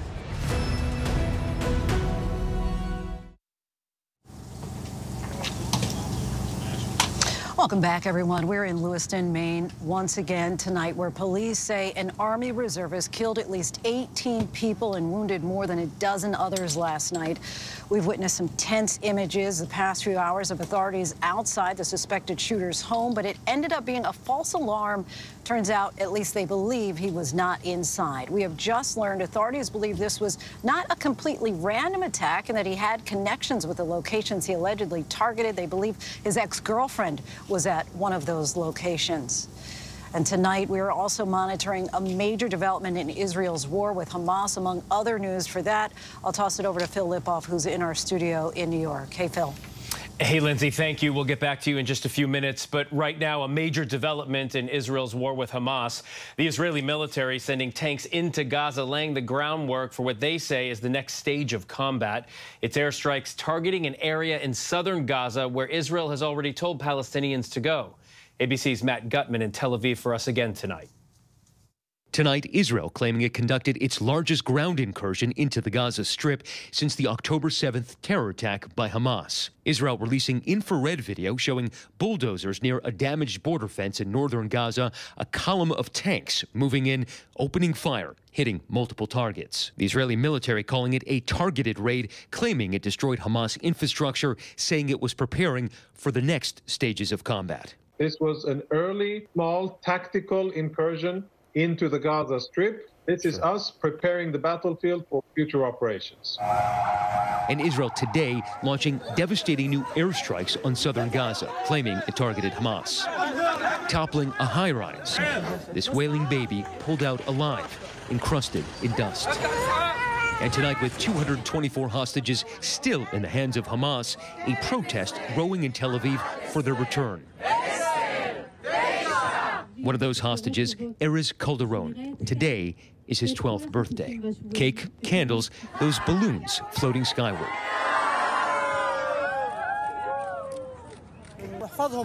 This video showing the moment Erez was kidnapped by Hamas. His mother Hadass has never watched it because she sees that moment played out in her mind. And I can hear him all the time in my screaming to me, "Mom, Mom. Come, save me, Mom, save me." I can hear him. She was in kibbutz Nir Oz, locked in a different house when her ex-husband and 2 children were taken into Gaza. I never been so far from them. 3 weeks now. I miss them so much. To get him and the others back, the family's demanding Israel negotiate. Give them whatever they want. Give them whatever they want. You want 4,000 prisoners? Give them. Don't forget your citizens. Lindsay, we've seen this growing protest movement in Israel that is calling for first the release of the hostages from Gaza, and then Israel can do whatever it wants in terms of war. It's picking up steam because they say Israel has to save those living hostages whose lives are hanging in the balance first. Now, there are urgent talks being spearheaded by Qatar, obviously along with Hamas, Egypt, the U.S., and Israel, to release what is being described as a large number of hostages, possibly in the dozens. Of course, the families of the hostages fear that if that ground incursion begins first, the window for saving their loved ones closes. Lindsay. All right, Matt Gutman from Israel. Matt, thank you. Let's turn now to Capitol Hill, where Congress is getting back to work following the election of a new speaker. And the debate on getting more aid to Israel is at the top of the agenda. ABC's Jay O'Brien joins me now from Washington. Jay, what's the latest on moving forward that $105 billion aid package that President Biden has proposed? Well, Phil, we know today that President Biden met with the new Speaker of the House, Mike Johnson, in a brief meeting that Johnson characterized as productive. Hakeem Jeffries, the top Democrat in the House, was also there. And that's because there's broad bipartisan support in the Senate to pass that $105 billion foreign aid package the president has called for that includes funding for Israel and also funding for Ukraine. But any hangups on that package would be in the House. And the White House, as I said, wants to link funding for Israel to funding for Ukraine. And the question becomes, how do Republicans in the House react to that? I spoke with a few today, and they say they believe funding for Israel should be separate from funding for Ukraine, including Byron Donalds, who's a staunch conservative ally of the new speakers. And so what's facing Mike Johnson now is whether or not he will agree with the White House on this issue after that meeting with the president and go forward linking these two, or if he'll try to buck the president and try to separate the two, Phil. And Jay, this all comes, as you know, as Congress will meet to try to avert a government shutdown after that long delay to pick a new speaker. What's the timeline on those efforts, and can they get a deal done in time this time to avert a shutdown? Well, Speaker Johnson has laid out an ambitious plan to try to avert a shutdown. It involves passing the 8 of the 12 remaining spending bills that would fully fund the government by that November 17th deadline. They passed one spending bill today. They've got 7 more to go to fully fund the government. But Johnson also acknowledges that that might not all get done by that November date, and he's looking at the possibility of a temporary stopgap funding measure that would keep the federal government open while the rest of those bills pass. But passing a temporary funding measure is what got Kevin McCarthy in trouble and got Kevin McCarthy ousted. And so another question facing Johnson is, how do the conservatives in his conference react to that? We've heard from some who say they're willing to give him more leeway than they gave Kevin McCarthy, but still feel the clock very much ticking toward that eventual possible government shutdown. All right, Jay O'Brien from Capitol Hill. Jay, thanks so much. We turn now to some other major headlines tonight. The death toll is rising from Hurricane Otis in Mexico. At least 27 people have been killed when the powerful Category 5 storm made landfall near Acapulco. Mexican authorities say 4 people are missing, and the military has actually been deployed to that area. More images from the popular vacation spot showing sweeping wind and widespread damage. Many are searching for loved ones and help as the hurricane rips through the Pacific Coast beach town. A landlord accused of murder, attempted murder, and a hate crime in an attack on his Palestinian-American tenant and her son was indicted by an Illinois grand jury. The 8-count indictment against the suspect tracks the charges that were filed soon after that fatal stabbing of the 6-year-old and the wounding of his mother. Authorities say the victims were targeted because of their Muslim faith. The boy's mother also says the suspect was upset over the Israel-Hamas war and attacked them after she had urged him to, quote, pray for peace. Toyota is recalling about 751,000 large SUVs in the U.S. to fix a problem with the tabs that hold the front bumper covers on. The company says in a statement the SUVs have resin front-low bumper covers that are connected with mounting tabs. If there is even a minor impact to the lower bumper cover assembly, the mounting tabs could detach and parts of the assembly could fall onto the road, and obviously that becomes a hazard. The recall covers certain Toyota Highlanders from the 2020 through 2023 model years, including gas-electric hybrids. Now we want to get back to our top story of the night and anchor Lindsay Davis, who is in Lewiston, Maine. Lindsay. All right, thanks, Phil. As we continue to cover this tragedy in Maine, there's still much more to get to. Coming up, at the center of all of this is a small town with strong bonds, how local leaders are working to try to help this community heal. But next, in the light of another mass shooting, workers are trying to help the community heal. But we take a closer look at gun laws and gun deaths by the numbers. With so much at stake, so much on the line, more Americans turn here than any other newscast. ABC News World News Tonight with David Muir, America's #1 most watched newscast across all of television. This is ABC News Live. The crush of families here in Poland. At refugee centers in Putin's Russia. On the ground in Ukraine. Close to the front line. From the capital. Destructive Cat 4 storm. We're along I-5. Boston is in the bullseye. Let's go. ABC News Live, America's #1 streaming news. Anytime, anywhere. Streaming 24/7 straight to you for free. Thank you for making ABC News Live America's #1 streaming news. From America's #1 news comes the all-new ABC News app. Breaking news, incredible video, faster, smarter, and customizable to your interests. If you love being in the know, you're gonna love this. Experience the all-new ABC News app. Download it now. This is ABC News Live. The crush of families here in Poland. At refugee centers in Putin's Russia. On the ground in Ukraine. Close to the front line. From the capital. Destructive Cat 4 storm. We're along I-5. Boston is in the bullseye. Let's go. ABC News Live, America's #1 streaming news. Anytime, anywhere. Streaming 24/7 straight to you for free. Thank you for making ABC News Live America's #1 streaming news. When I got sent to Idaho to cover the murders of 4 college students, it was a story that didn't make any sense. 4 students stabbed to death in their beds while 2 roommates were home. You gotta think to yourself, okay, who's the target and how many people would a man go through to get to his target? I'm Kana Whitworth with ABC News. This is the story of savage murders, a determined small-town police force, and a scholar of crime. This is the King Road Killings. The full series is out now. Listen to every episode wherever you get your podcasts.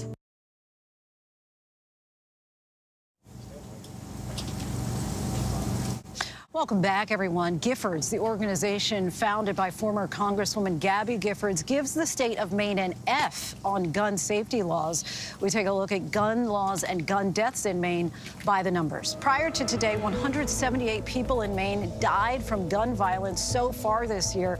That's more than 12 per 100,000 people, and the 14th lowest gun death rate among the states, according to the Giffords Center. The state allows open and concealed carry and requires 0 background checks for private gun sales. It also has 0 permits or firearm registration for anyone over 21 or 18 with military service. The Giffords Center says this all puts the state at the bottom half nationwide, ranking it 27th among the 50 states.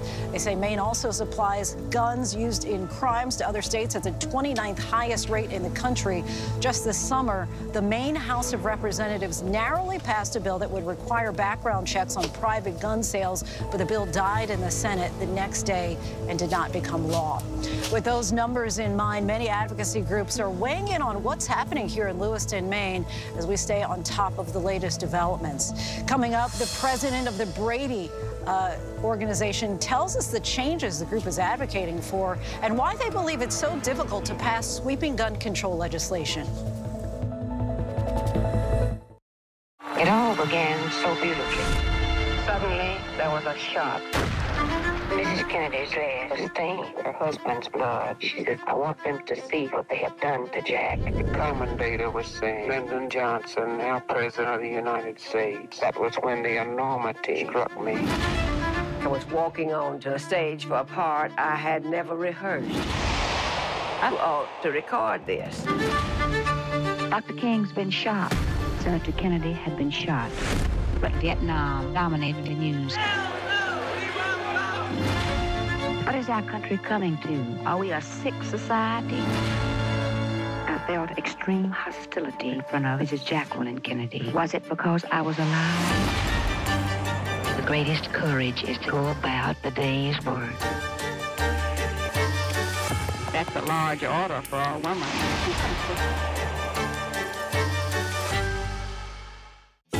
First thing in the morning. There's a lot going on. Everybody in that home is okay. To catch you up with what happened overnight. We are here at fashion's biggest night out. What's happening today? YouTube has unveiled a new set of policies. What people are talking about. The new ad campaign. Fast, straightforward. With some fun in between. A real-life Barbie dream house. A name change for the Wienermobile. First thing in the morning. America This Morning. America's #1 early morning news. On ABC News Live. Get ready, America, every Friday. The hottest trends, styles, and must-have. What's the right stuff to buy right now? I really love that. It's time to buy the right stuff. Yes. And save big time, too. The right stuff. Fridays on GMA. You're going to love it. Wherever news breaks, it's so important to always remember that lives are changed. Getting you behind the stories as they happen. ABC News Live Prime. We'll take you there. Streaming free on ABC News Live. All right, here we go. You ready? Let's do it. Yes, it's the show America wants and America needs right now. This is What Would You Do? Let's go. How are you? How cute. Yeah. So what will you be watching Saturdays on ABC News Live? What would you do? Hey, I guess I just found out. The What Would You Do Marathon, 2 to 6 Eastern, every Saturday on ABC News Live. My favorite show. Welcome back, everyone. We are in Lewiston, Maine tonight, where police say an Army reservist killed at least 18 people and wounded more than a dozen others last night.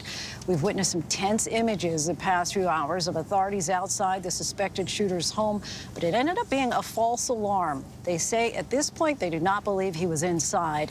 We have just learned authorities believe this was not a completely random attack and he had connections with the locations he allegedly targeted. They believe his ex-girlfriend was at one of the locations. For the moment, I want to bring in Chris Brown, president of Brady, the country's oldest organization dedicated to gun violence prevention.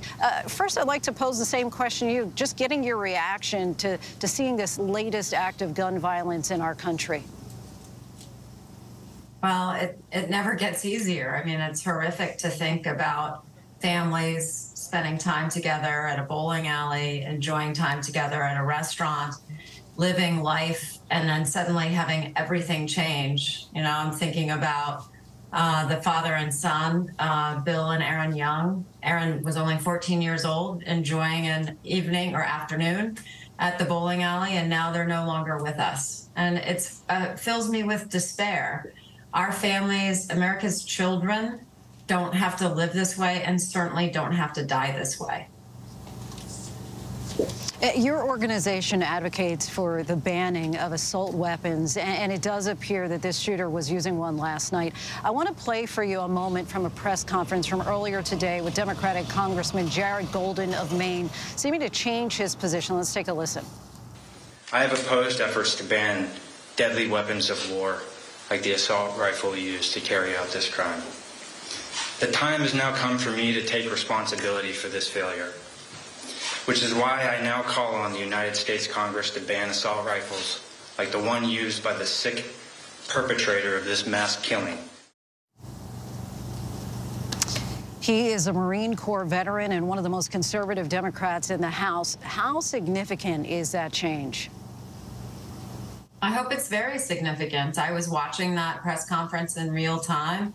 You expect too often in today's world that individuals who are in those situations, who have not supported any reasonable gun control measures, which is unfortunately the history of Representative Golden, that they can sometimes double down on that. We saw that far too often with politicians representing constituents in Parkland, et cetera. And I was music to my ears, and Brady is ready, willing, and able to do whatever we can to support Representative Golden and a huge number of additional members in Congress who want to enact an assault weapons ban, which is a universally supported policy initiative. Even a majority of gun owners want this to happen. I just hope that Representative Golden can also understand that there are a number of additional laws that also need to be put into effect at the federal level, expanding the Brady background check system being among them, so that Mainers can truly be protected and that all of our citizens across this country can actually feel safer. That's what he said. The illusion of safety was something I felt, and now I realize that I need to do something to enhance our policy to protect our citizens. That's how every elected official should feel. We know no one is immune to this. All of us as Americans deserve to live, exist in safe communities, and that means communities free from gun violence. Frankly, Representative Golden, who has not been historically a champion, raising his voice, committing to really take to the House floor and talk about why this is necessary as someone who himself is a veteran. We need more gun owners to lift up their voices and demand that this happen. And we're seeing that more and more and more. But all of us as Americans, especially those who own firearms, who have enough, please raise your voice. Join Brady in calling for a renewal of the assault weapons ban. We need you. We've seen a lot of discussion today about the shooter's mental health history, but I want to share a post from you on X, formerly Twitter, today, saying this: the idea that mental health is at the root of gun violence is an ableist lie designed to deflect responsibility from the gun industry. Call it out wherever you see it. Explain your position there. Look, I mean, it's sort of like when you look at folks talking about Maine's yellow flag law. That's not a law that really has done anything to remove guns from individuals who are exhibiting behaviors that indicate that they are at risk. Many of those individuals may or may not have a diagnosable mental illness. The United States doesn't have any more mental illness than any other country in the world. We have a lot more gun violence. Why is that? Because we have 450 million firearms, and we're not doing enough to ensure that the systems we have to protect ourselves and to take guns away from individuals exhibiting behaviors that they are at risk actually work. That's where we need to focus our attention. The fact of the matter is, if you have a diagnosed mental illness in this country, the risk to you that you will be the victim of gun violence is significantly higher than you will perpetrate gun violence. That's what that tweet was about. That's what that X tweet was about. And we really want to take away the bogeyman that this is about mentally ill people having easy access to guns. It's about people who are at risk having too easy access to guns. And let's focus on those kinds of behaviors and enact actual strong red flag laws, which Maine does not have. If it did, things might be different, so that when we see these behaviors and we understand that there's a potential risk, we can take action effectively to address that risk and remove firearms when necessary from individuals who pose a risk. We thank you so much for your time. Really appreciate you coming on. Finally tonight from here in Lewiston, where so many are struggling to understand just what happened here on what should have been an ordinary Wednesday night. The Welcome to Maine sign at the Maine-New Hampshire border says the way life should be. But tonight, the residents of this community have joined a growing number of people throughout this country trying to understand why their lives may never be the same. The images of this shell-shocked community from the difficult aftermath at a bowling alley and a local watering hole where a group of deaf people should have just been able to have a carefree evening playing cornhole. To my home, to my neighbors, to my city. These images are from here in Lewiston, Maine, as the city tries to comprehend what happens next. Calls for change are echoing once again across this country. So many wondering, will this time be any different? While leaders debate what comes next, tonight we are thinking about the people on the front lines of this unthinkable attack, who, along with so many, just want life the way it should be. And that is our show for this hour. I'm Lindsay Davis. Be sure to stay tuned to ABC News Live for more context and analysis of the day's top stories. Thank you so much for streaming with us from here in Lewiston, Maine. I'm Lindsay Davis. Have a good night.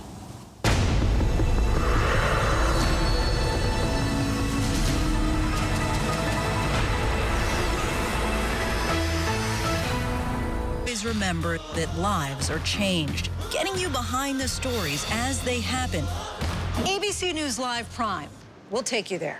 Streaming free on ABC News Live. From America's #1 news comes the all-new ABC News app. Breaking news, incredible video, faster, smarter, and customizable to your interests. If you love being in the know, you're gonna love this. Experience the all-new ABC News app. Download it now. It's lunchtime in America, so what are we serving up? Well, how about everything you need to know? You know, that sounds pretty good. Give it to me. Your health, your money, breaking news, pop culture, with the biggest stars, music, trends, and of course, good food. GMA 3, what you need to know. A third hour of GMA in the afternoon. So join us, afternoons. For everything you need to know. I love that. This is ABC News Live. The crush of families here in Poland. At refugee centers In Putin's Russia. On the ground in Ukraine. Close to the front line. From the capital. Destructive Cat 4 storm. You're along I-5. Boston is in the bullseye. Let's go. ABC News Live, America's #1 streaming news. Anytime, anywhere. Streaming 24/7, straight to you for free. Thank you for making ABC News Live America's #1 streaming news. When I got sent to Idaho to cover the murders of 4 college students, it was a story that didn't make any sense. 4 students stabbed to death in their beds while 2 roommates were home. You gotta think to yourself, okay, who's the target and how many people would a man go through to get to his target? I'm Kana Whitworth with ABC News. This is the story of savage murders, a determined small-town police force, and a scholar of crime. This is the King Road Killings. The full series is out now. Listen to every episode wherever you get your podcasts. Reporting from Columbiana, Ohio, I'm Alex Perche. Wherever the story is, we'll take you there. You're streaming ABC News Live.